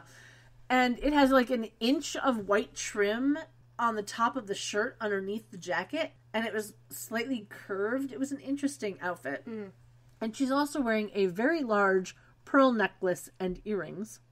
The redhead tells everyone that Prue will meet with them all after lunch. And she and Prue walk into Prue's office. With Piper following close behind. So the redhead goes to close the door. And we see Piper, on the other side. No. We see Holly, not Piper, but we see Holly walk to... Okay, so you know how the office door is 2 doors? Yeah.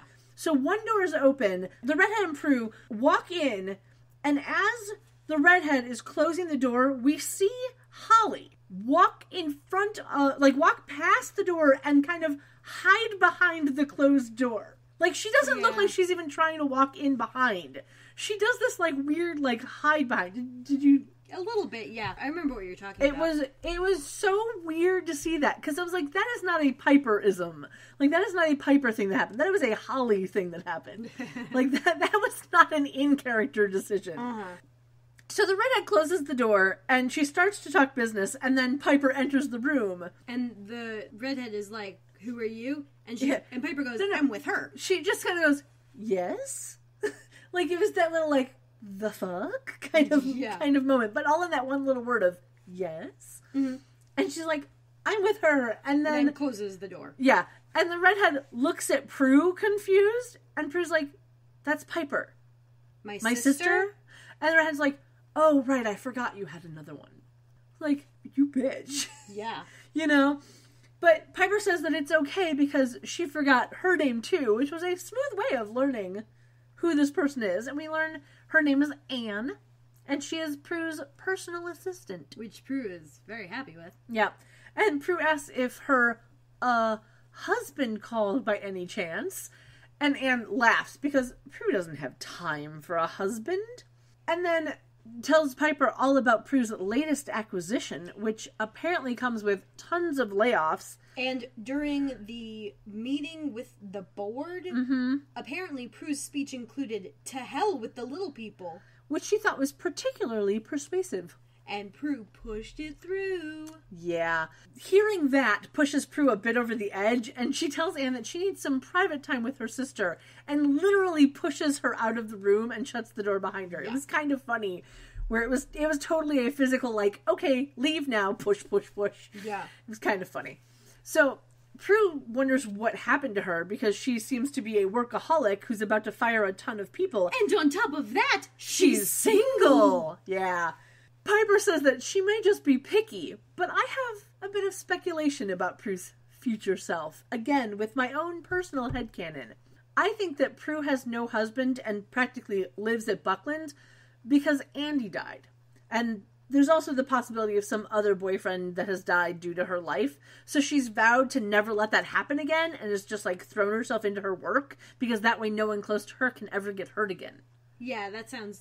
That makes it, it's a good headcanon to have, you know? That sounds like something Prue would do. Mm-hmm. Because after Andy died, she was just like, I don't ever want this to happen again, blah, blah, blah, you know.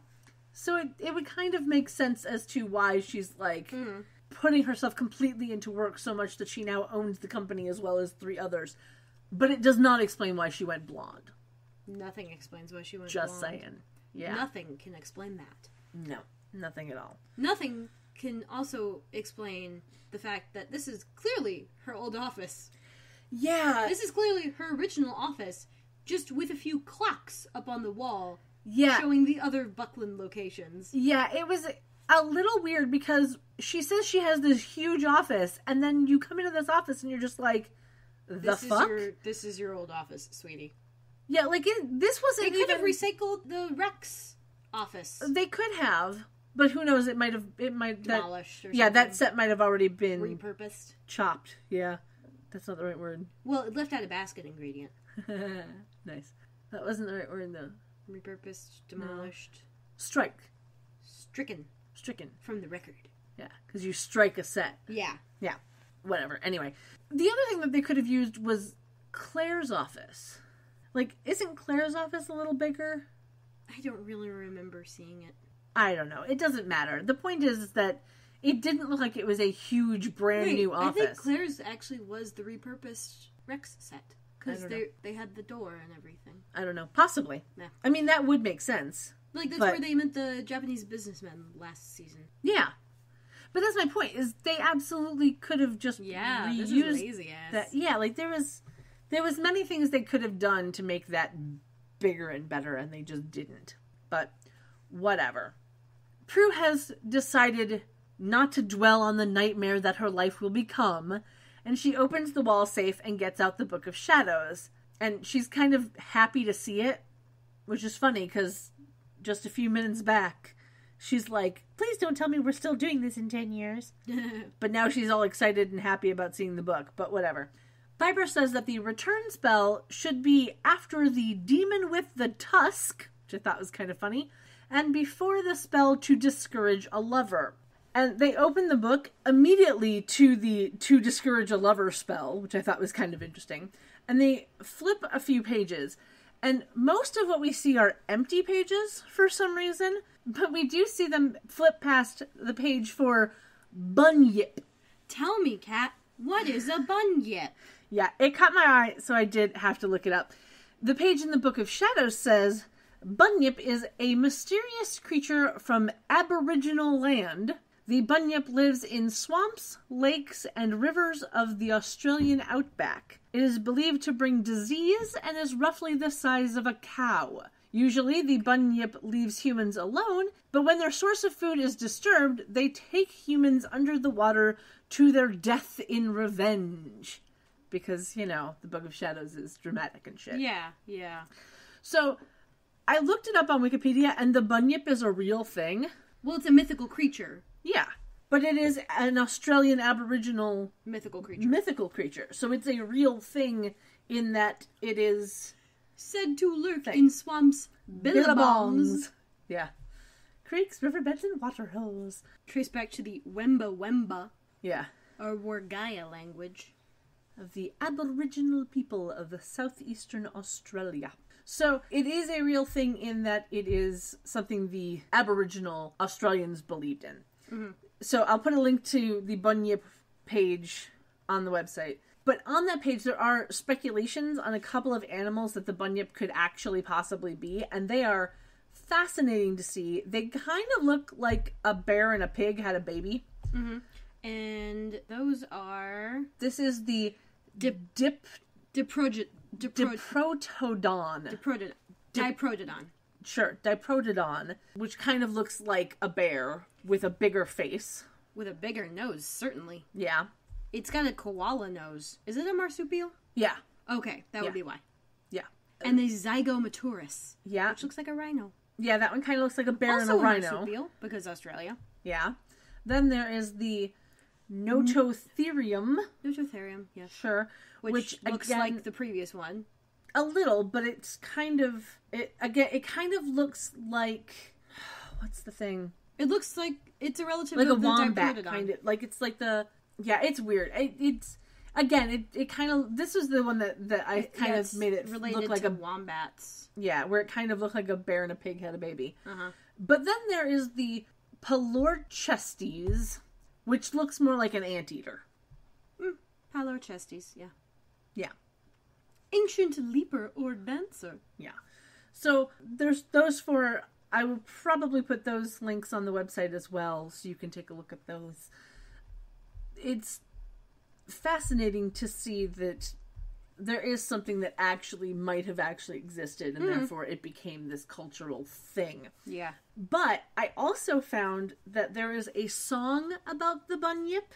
Oh no. Which was apparently played on an Australian kids show called Dot and the Kangaroo. No. I'll put a link to that video on the website as well, but I do warn you that it is super weird and I do not understand how it was shown on a kids show. Mm-hmm. So, they flip through the book and they do not find the spell that they're looking for, which they assume means that their future selves have already used it. Which means they're stranded in the future. Indeed. And Piper slams the book closed. And this is when I had the query about the office. Yeah. Because I still don't understand why they didn't just use a bigger office. But whatever, it doesn't really matter. Anyway, so then we get an exterior shot of the jail again. And then we see Phoebe sitting in her chair as Leo orbs into her cell. She's happy to see him until he says that he's not there to break her out. And she laughs, pats him on the shoulder, and says as she's sitting on the bed that white lighters are not a very funny race of people. Yeah, that line was kind of funny. It was nice.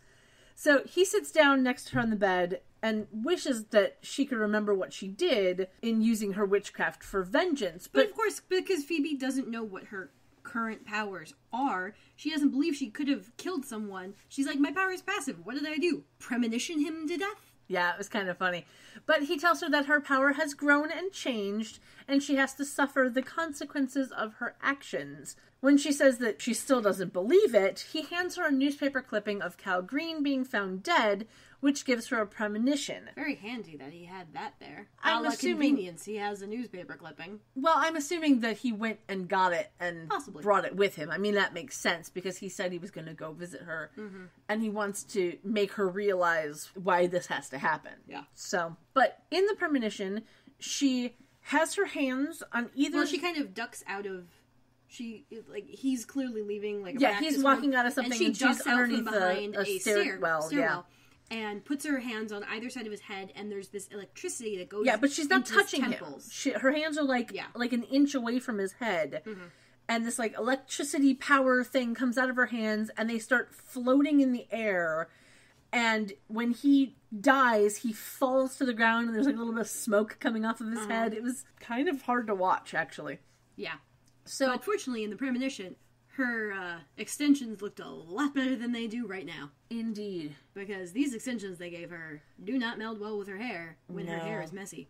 No, it is not but a good look. But in the premonition, everything is straightened, and you can kind of ignore it. Yep. So, as she comes out of the premonition, she is truly upset by what she has seen. And Leo just orbs out without a word. And she stands up and kind of puts her arms out to her sides. Like in this like weird, like help me kind of thing. But it isn't, I don't know. It was a weird thing. It was like her arms were just out to her side. And she's like yelling for Leo to help her and whatever. And then we go to commercial break because why wouldn't we? And then we have an exterior shot of the Halliwell Manor through a tree in which you are conveniently not able to see the blown out side of the attic because one of the window wells has like a fake balcony on the top of it, and that's covering it up. Absolutely. Prue and Piper are in the living room, and while Piper wonders what is taking Leo so long, Prue is looking through the Book of Shadows, and we will have the most continuity errors ever in this scene. Certainly by way of density. Indeed. We see a little purple bag in between the pages of the Book of Shadows, but when we get an insert shot of the To Bind and Erase a Memory spells, the bag is gone. Then she turns a page and we see clear as day the return spell, which is the spell they've been searching for, but she seems to not see it at all. I want to know why she doesn't see it, but my headcanon on it, though I may be giving the writers too much credit, is that like the White Lighter founders or whatever Leo called them have cloaked the page from view or something because they have to learn their lesson. You're definitely giving too much credit. Yeah. Because guess what? Trying. No, because guess what? There are two next to each other of the return spell in this book. Legitimately. When she's flipping through, you see it once, she flips again, you see it again. Really? Yes. I Hold can on. show you the world. I can show you the world. Thanks. That would be nice of you. Shining, shimmering, splendid Splendid. fuck-ups. Little baggie. Piper sits. Prue flips. Return spell. Return spell. That's hilarious. I know, right? I honestly think the prop department did not look at the script. Possibly. Or looked at the script once and went, it's going to be too expensive to make all of these pages. This entire thing just, oh god, it just drives me crazy. Yeah. But Prue says that some of the pages are marked by the top corners being turned down, and that all of the pages that are marked are new spells. And this is when we get the insert shot of the book with the door creation spell that has the piece of paper in the top of the corner of the book that wasn't there before, won't be there in the next shot. And Prue mentions that there's a spell to create a door, one to induce slumber, and a glamour to change one's appearance. She turns back to the binding and memory erasing spells. There's the baggie again. And that's when she says that, some of the spells have little baggies attached. And she takes the bag out and puts it on the table next to the book. And Piper comes to sit over on the couch, picks up and says, they're probably potion bags. And she picks it up for a moment, kind of smells it a little, and then puts it back down on the table. And then Prue looks at the book and flips it again. Flips one page. We see the return spell. Flips another page. The return spell again. Yeah, it is and an then exact calls it, and copy. then says, this one's here to create money. And to bend someone's will. Yeah. And then flips it again, and we're back to erase a memory and a binding spell. Yeah, this entire scene is just so infuriating. It is a prop department page fail. Yeah, it is infuriating. Come on. They don't have to be all fancy and fake illuminated. They just have to be there. They literally could have just written out something in script. Like, they didn't need to be all fancified and pretty colors and stuff like that. Like, I don't... As long as they're there, they're covered. Yeah. But no, they had to be colored and then, I guess, photocopied so they could be there again. Yeah. I really don't understand why Shannon didn't mention anything. Do you know what I mean? Like, hi guys, I noticed that I'm supposed to be flipping through this book, and as I'm flipping one page and then the next, it's the same fucking thing, and it's the one spell we're not supposed to find in this book. Is there any way we could have me, I don't know, not be on this page? And they're probably like, don't worry, no one will be able to see it. Yeah, no one will notice it. They weren't counting on us. They weren't counting on Netflix.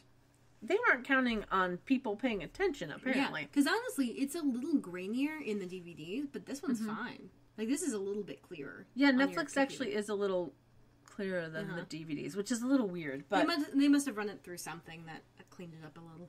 Yeah. Not CSI levels, but, you know, a little. Yeah. Anyway, so Piper wonders why the spells are marked, and Prue then pulls out a piece of paper that was the paper that was in the corner in the earlier shot, which she says is a prison map. Well, it's labeled Hobart. Yeah, but it's also hand-drawn. True. So there's that. Yeah, who knows. And then Prue realizes that what connects all of these dog-eared spells is a plan to break Phoebe out of jail. Yeah. But she's bothered because some of these spells are clearly for personal gain. And Piper's like, we wouldn't do that. But Prue's like, we might for Phoebe. Yeah, our future selves would for Phoebe. And then Leo walks in through the front door, and Piper is happy to see him until she realizes that he's alone. And thus has left Phoebe at the prison. Yeah, she questions him about Phoebe not being with him, and he says that she's in prison where she belongs. Prue stands up and gets onto the be mad at Leo train. Yeah. But he's like, no, Phoebe has to die to stop all of this, all of these persecutions. Which... the girls are not fond of that answer. No. And just as Prue is, like, firing herself up, Piper freezes Leo with just a finger. Yeah, single finger in the air, and then he tells freezes. Prue that she needs to relax because we can't break any more of the house. Yes. Go back and sit down. Again, telling someone who's angry to relax. Yeah. You know. And Prue distracts herself by asking if Leo's going to stay frozen. And Piper says, if he knows what's good for him, he'll stay frozen. It was a great moment. Yeah. Because you could just tell that this has been building in future Piper. Yeah. You know, and it's coming out in past Piper in that moment of, like, if he knows what's good for him, he will. They decide to go with the plans their future selves have already come up with because, hey, it's a lot less work. Exactly. And so Prue goes to the book and she pulls out, like, rips the binding spell. Well, it's not so much rip as the page kind of slides on out. Well, it wasn't even sewn in. Yeah. There's no rip. It was just really tightly tucked. Yeah, but now there's no spell next to it now. What? Really tightly tucked. What? Buffalo Bill? Silence of the Lambs? Yeah. Okay. Someone will get this. Someone will get this. Okay. So she pulls out the binding spell, and there's no spell next to it now. Mm-hmm. When just a moment ago, there was the erase a memory spell. Yeah. Next to it. So, yeah. So, clearly, whatever continuity master they were paying, who they were clearly not paying enough because he wasn't doing his fucking job, left. And just stopped giving a shit. Yeah. So, I do think it's kind of interesting that when she pulls out the binding spell, we see a glimpse of the time acceleration spell that was used in the season 1 finale. So, why they couldn't have put that one in instead of the return spell, who fucking knows? Mm-hmm. I swear, this entire scene just... yeah. makes me I feel you. hate everything in life. Then we cut over to the pen yet again, and we have the exterior of the penitentiary, but it's a shot of armed men on the roof. Yeah. So that's something different, I guess. And we see Pratt on TV talking about the blight on everything good in the world being extinguished, and we pull back, like, through the TV, out of the TV, to see that a guard is watching the TV just outside Phoebe's cell. Yeah, it's like one of those little portable carrying TVs. Yeah, which is interesting that they still had those in 2009. Like the one TJ was watching sports on in Gilmore Girls at the Ren Fair. He had it, like, tucked under his blanket because it was small enough. Okay. It just reminded me of that. I could see that. And then it pans over into Phoebe's cell, and we see that she's sitting on the floor next to her bed. And we cut back to the TV where Pratt is yelling, "Tonight the witch will burn!" And then we end on Phoebe still sitting on the floor next to the bed because... Looking haunted. Yeah. And then we cut to Piper and Prue in a silver car that Prue is driving. As they pull up outside a blue house. Yep. Which is apparently Leo's house. Yeah. I just want to know whose car that is. Because we have established that Piper is still driving the same old car and Prue has a limo. So where this silver car came from... Maybe it's one of Prue's company cars when she doesn't want to ride in a limo. Maybe. When she wants to ditch her fussy assistants. Maybe. But there's no... Yeah, there's no explanation. Explanation at all for it, so... But Phoebe apparently has less than an hour, and Prue's like, do it, now or never, baby. Yeah, so Piper gets out of the car, and we cut to her looking through the window of the house, watching little Melinda playing Tea Party inside, and she's holding the binding spell. And, okay, I love the idea that Leo now has a house. Yeah. Like, he has to be in the physical world a lot for the kid, and he went and got a house. And I think that's adorable. Yeah. Though at this point, we don't know that he doesn't have a house. Well, we know, like, he's always gone, and, you know, white lighters can orb fucking anywhere, and he always gets these magical, like, heavenly calls, and... So, it's just interesting to me. Yeah, no, I agree with you. But at this point, we don't know that he doesn't have a house already, so, I mean, yeah, whatever. Speaking of, Leo orbs in behind her, and she realizes that she can't bind Melinda's powers, even though their grandmother did it to them for protection. Again with the grandmother thing. It's weird. It's so weird, but I think it's only weird to us because we know... It's Grams. That it's Grams, and in later... I mean, they never really say it to her, because, you know, her name to them is Grams. Yeah. Really, the only time they ever say it is when they're talking to other people, and, you know, Grams isn't entirely indicative of grandmother. I guess. So I can see them using it to clarify, but it's still silly because Leo knows who she's talking about, so. Yeah, it's but yeah.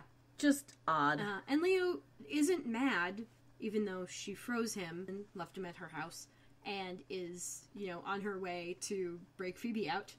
Yeah. But he understands that she's finding it difficult to bind Melinda's powers, and he's like, you don't have to.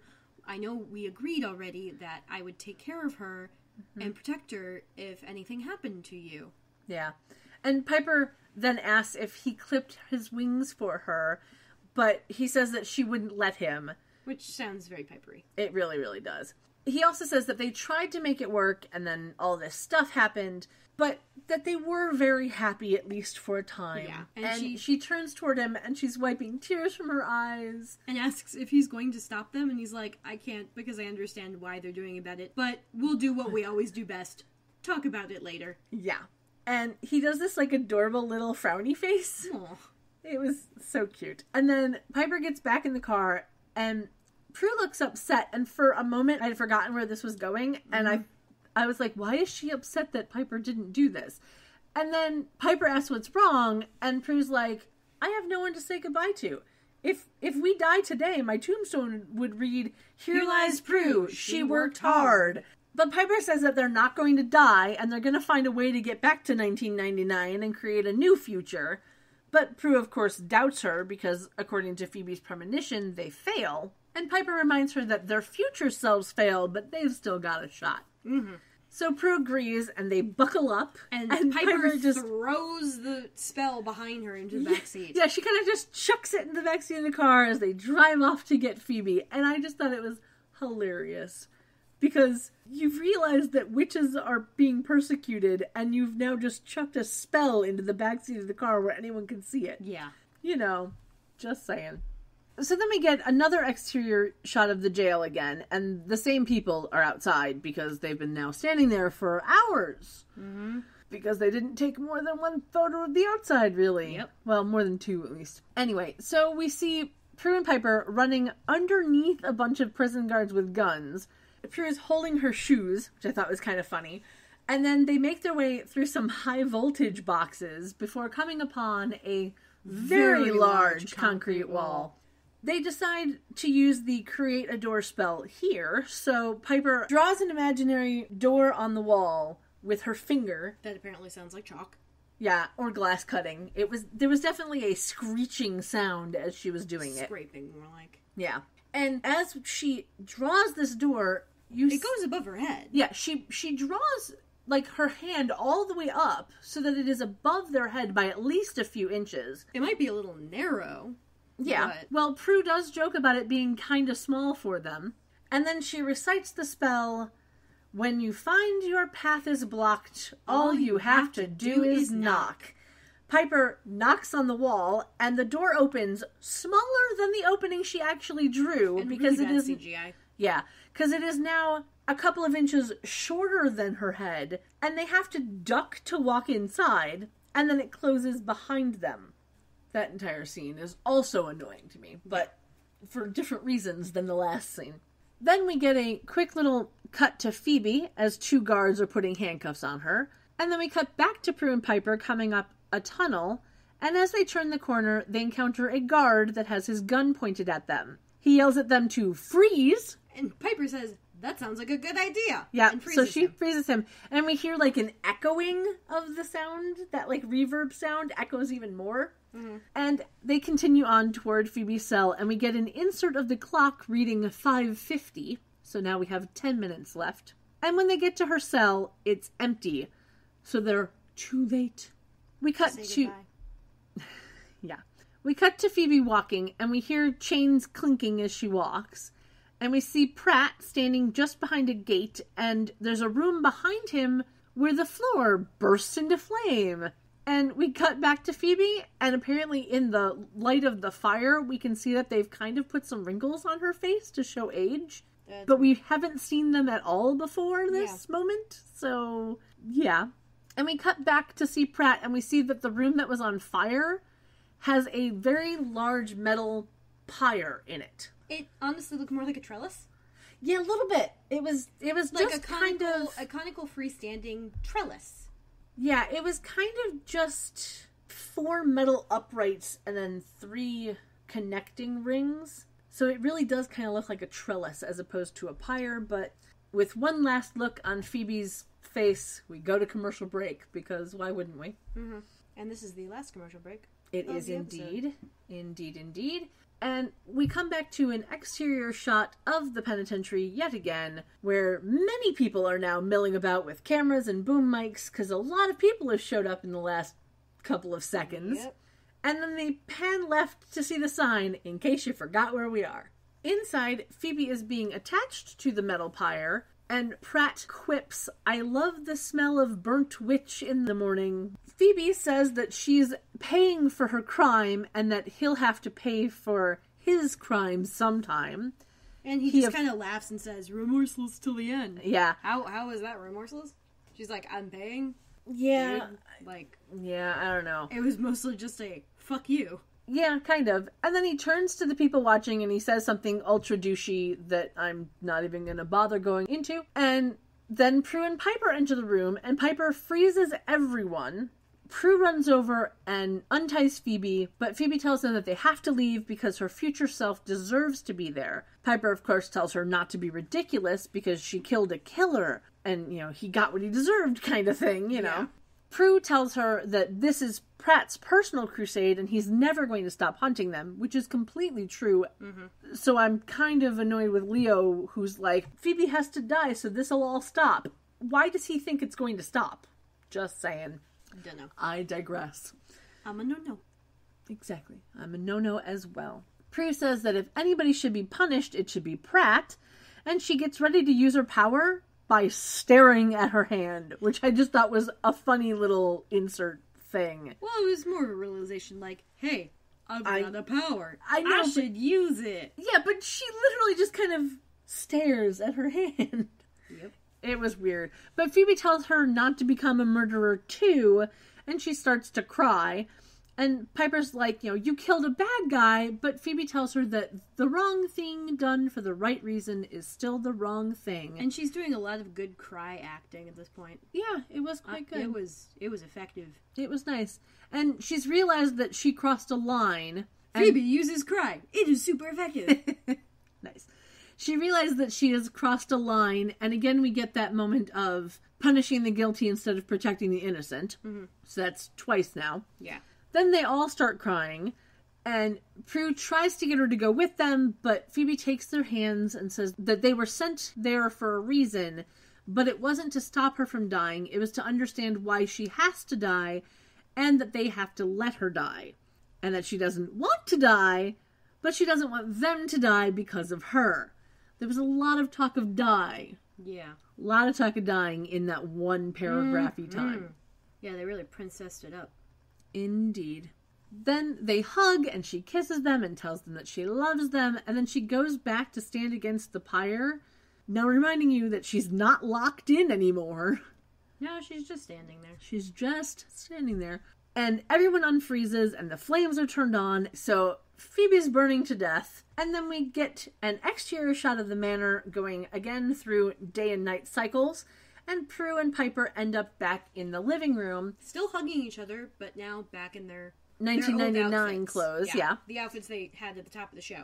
Indeed. And still, like, clearly visibly upset, like they both appear to have just been crying. Yeah, and they're both kind of a little confused for a moment, and then they remember what they went through, and they call out for Phoebe. And at first she doesn't answer. Yeah, they're a little worried. They walk a little around. They start to walk out of the room as Phoebe walks into the room, and she has been clearly crying. And they hug, and we learn that Phoebe could feel the flames on her skin before they wound up safe and sound back at home. Piper, wondering when they showed up back at home, turns on the TV, because that's apparently the easiest way to tell. Yeah. And up pops that announcement about Cal Green. Yeah, now I want to know, here's my question. They fucked up. It is a complete fuck up, because when Phoebe turned on the TV originally, it was 2 channels away at least. Yeah. From where this report is. And they realize they, meaning like the White Lair Council or some shit, sent us back because they didn't even use they didn't even have either the return of the return spells that were in the book. Yeah. Uh-huh.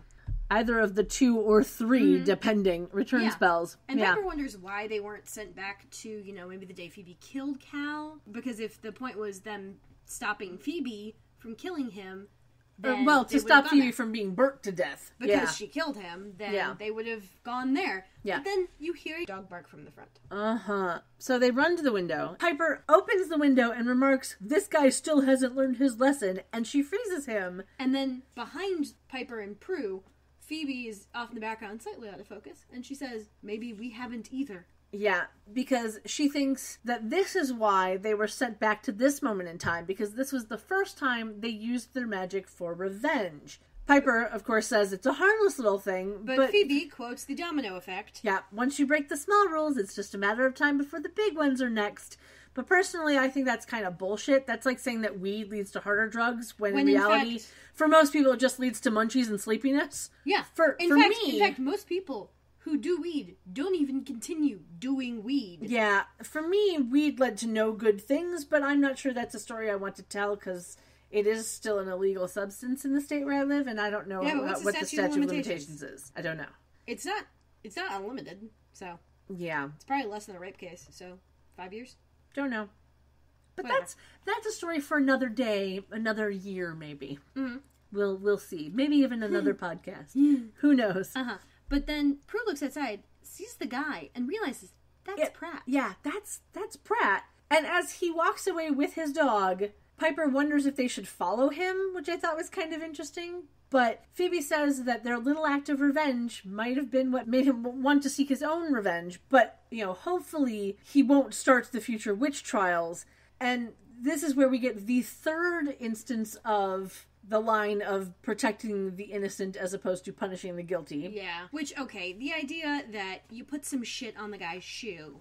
Yeah, I don't... And then he decided that he was going to have everlasting revenge on you. It's a bit crockery for me. But see, it's not even just that. It's getting poop on your shoe from your own dog somehow makes you think witches exist and you want to kill them all. There is literally no sensical reasoning as to why that interaction, this little moment of my dog is shitting on these girls' sidewalk, hey look, the dog poop that was there is now on my shoe, must be witchcraft. Yeah, there's no connection between the dog shit and the girls. Yeah. So yeah, like I can see possibly if he connected the dots, it would have been a series of escalations leading to him literally going on a witch hunt. But maybe it's tenuous at best, and really the point is not that he connected the dots. The point is that they use their powers for revenge, even if it's a little thing. Yeah, even if it was little and was just a little bit personal gainy, they shouldn't have done it. Mm-hmm. And consequences can come from the strangest places. Yeah. So yeah, that was the point, not, oh, this particular guy was the one. Because he's an asshole and he lets his dog shit everywhere. Yep. But Piper, of course, says that they should keep an eye on him just in case, and Prue agrees. So this is yet another instance of being given a character that they are like, yeah, we'll keep in touch about this person, and then we never hear from them again. They never get mentioned again.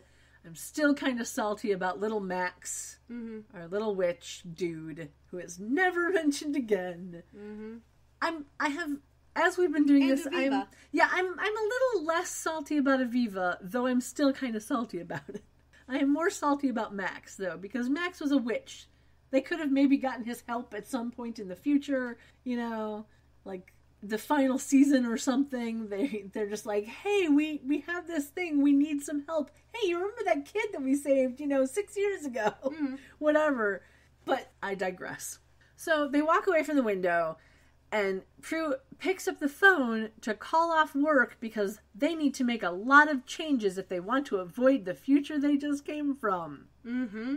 Piper's like, oh, the future wasn't all bad. Prue was Misfortune 500. Yeah. And I had a beautiful little girl. Yeah, and Phoebe is, of course, surprised by this news that Piper has a daughter, or had a daughter, will have a daughter. Yeah. No. Prue's the one who has trouble with tenses. Yeah. But Piper says that she'll give her details later. And Prue says that they can still make the good things happen as long as they make the right choices. And Piper is excited about the prospect of her and Leo actually getting together and being together, which again surprises Phoebe because she's like, wait, Leo? And right then, the doorbell rings. And Piper's like, Speak of the angel. And she jumps up to get it. And she answers the door to Leo. Grabs him by the shirt. Yeah, and gives him a passionate kiss. He says that he would have settled for a nice hello, which was cute. And she says something like, didn't anyone ever tell you not to settle? And he goes, that's a good lesson. I've been learning a lot of those today. Yeah. He tells her that he didn't know that they were going to be sent to the future, and he doesn't know what happened to them there, but he was told that they had something to learn, and that they must have learned it because otherwise they wouldn't have been brought back. And then he says that they're making him work, and it's implied that he is breaking their date. Now, okay, so the chronology of this is interesting, and it further cements the idea for me that white light or consciousness exists in a higher dimension. Okay. Because, I mean, honestly, like, this is before he would have been ordered to go to the future spell. Yeah. He knew that they were going to make him work, but, you never know what that's going to be. Right. But at this point, he knows not only were they supposed to go to the future, they've been there and been back, but it's before he was asked to do the future spell. Yeah. So, I honestly think that they might be, like, we're creatures of the fourth dimension. We can't operate in the fourth dimension, except in a very limited way. But, 3 dimensions we get real well. I think white lighters might be more of a fifth dimension creature. Maybe. Because, when he's frozen, his cognitive ability is still going, which is why after he gets unfrozen, he's in a completely different sentence from where he started. Yep, as we have seen. Yeah. Because he's still thinking about it, even though he's not getting any input. Mm-hmm. It's still going. Yeah. But, like, this would be another example of that, even though it's been moved back to the point before he took it to the future spell and the return spell. He still knows this is something that happened. Yeah. Because time is different for white lighters. And so I like, it's probably coincidental for the writers at least. Maybe, yeah. But it works. I like the idea of it. Yeah. It's a trope that works. Yes. And it's well done. Mm-hmm. Although, honestly, I prefer the medium rare. Anyway, so Piper's like, this is always going to be a problem for us, this whole rain check thing. Yeah. And he says that he's willing to work on it. So she tells him not to forget that he said that. And then they kiss passionately and we go to the end credits. Oh, it was so cute. It was super cute. It was super sweet. And I enjoyed it immensely. So that's that episode done. Mm-hmm. So we are on to our ratings portion. Would you like to go first? Didn't I go first last time? I don't know. Sure. I'm giving it a 6.5 out of 10. Prop department page fails. 6.5, huh? Yeah. Why 6.5? There were just too many fucking continuity errors. All right. I just had too many problems with it. Like, obviously it's got a good message, but, I mean, come on. You literally put poop on a guy's shoe, turn around, and have a premonition of you dying, and you don't think the two are related? Yeah. Well, it was... like, from well, a story... understand. Hang on. From a story perspective, it's a little ridiculous. Yes, but I understand... And heavy-handed. But I understand not necessarily thinking the poo flicking is related, since the premonition came from a TV story about a baseball player. So I understand... Well, also, the insert bit of the justice! That was... also rather ham-handed. Well, yeah. The Coco was random, then there was Justice, and then Cal Green. And, yeah. Okay, like, even if Phoebe didn't connect the dots, the audience is just like, oh, it's because she flicked the poo, didn't she? Like, for the audience, it would be immediate, which just makes it an uninteresting story. Well, because you already know the reason. Like, okay, well, she was having premonition from Cal Green, so something to do with Cal Green. And, you know, the thing before, it was Justice, and she just flicked poo on the guy's shoe and said, hey, yeah, it's not personal gain. Like, I can see the audience going, oh, they're trying to indicate a slippery slope. Okay, got it. Yeah, but you're giving the audience a little too much credit. I don't think I am. A little. I think they would definitely connect it subconsciously, and then... maybe subconsciously, but not... and then consciously, like, another 10 minutes later. Yeah. Once they go to the future, then that connection becomes a little more apparent. Yeah, the second that Pratt says, oh, you killed a man, they'd be like, oh, did she kill Cal, didn't she? Yeah. Like, it's just... I know. It's not good storytelling. All right. That's fine. Mm-hmm. Because you want... The whole idea with writing is that you want your audience... If you're writing a mystery or any kind of mystery, like this would be an elemental sort of subplot mystery thing, you would want the audience to figure it out about, like, a page before the character. Maybe. This is definitely more than a page. Yeah. Like, if this were written out in narrative form, it would be painfully obvious. Yeah. Pretty soon. Yeah. So, yeah. That's why I gave it a 6.5. All right. It doesn't completely suck, but it ain't good. I gave it an 8 out of 10 uncertain futures. Because you know me, it had Leo in it, therefore it got an additional point. Mm-hmm. Because it would have been a 7 due to just all of the continuity errors. Mm-hmm. But it is indeed an 8 because of Leo. So that brings us to our outfits. Mm-hmm. There's not really much of a choice here, but which was your favorite? Phoebe's shirt from the top of the show. Yeah, I enjoyed Phoebe's 1999 outfit the best. Mm-hmm. For Piper, I liked the 2009 outfit without the jacket. Because it was an interesting shirt with the little strappy thing. They're just like, how can we make this look futuristic? Stick a strap on it, yeah. Put a strap on. There you go. And for Prue, I liked her 2009 outfit with the jacket completely zipped up. Because I liked it better. Nope. I'm going 99 on that one. That whole leather ensemble did not appeal to me in the least. I just didn't... With or without the jacket. I just didn't think... But let's face it, the hair definitely influenced me on that. Yeah, but it was a shit wig. Yeah. I just didn't enjoy her 99 outfit, like, at all. And there was only the 2 outfits to choose from. So, therefore, by process of elimination, 2009 outfit it is. Leather ensemble, if you will. But that's it. We're done for another week. Mm-hmm. So it is now time for social media stuffs. Mm-hmm. As always, you can find pictures and links and stuff at charmchats.com. Uh-huh. You can email us at charmchats@gmail.com. You can get us on Facebook, Instagram, Patreon, and Snapchat at charmchats. And you can get us on Twitter and Tumblr at charmchatspod. So please, get in touch with us. We love to hear from people. Yeah. We'd also love to talk to people. Indeed. Which may not be a surprise to people because we have a podcast. Yep. So until next time. Sleep tight. Don't let the warlocks bite. Bye. Bye. Phoebe, Piper, and Prue, they've got evil to slay. slay and some potions to brew. So we'll see where it's at next week with Kendra and Kat on Charm.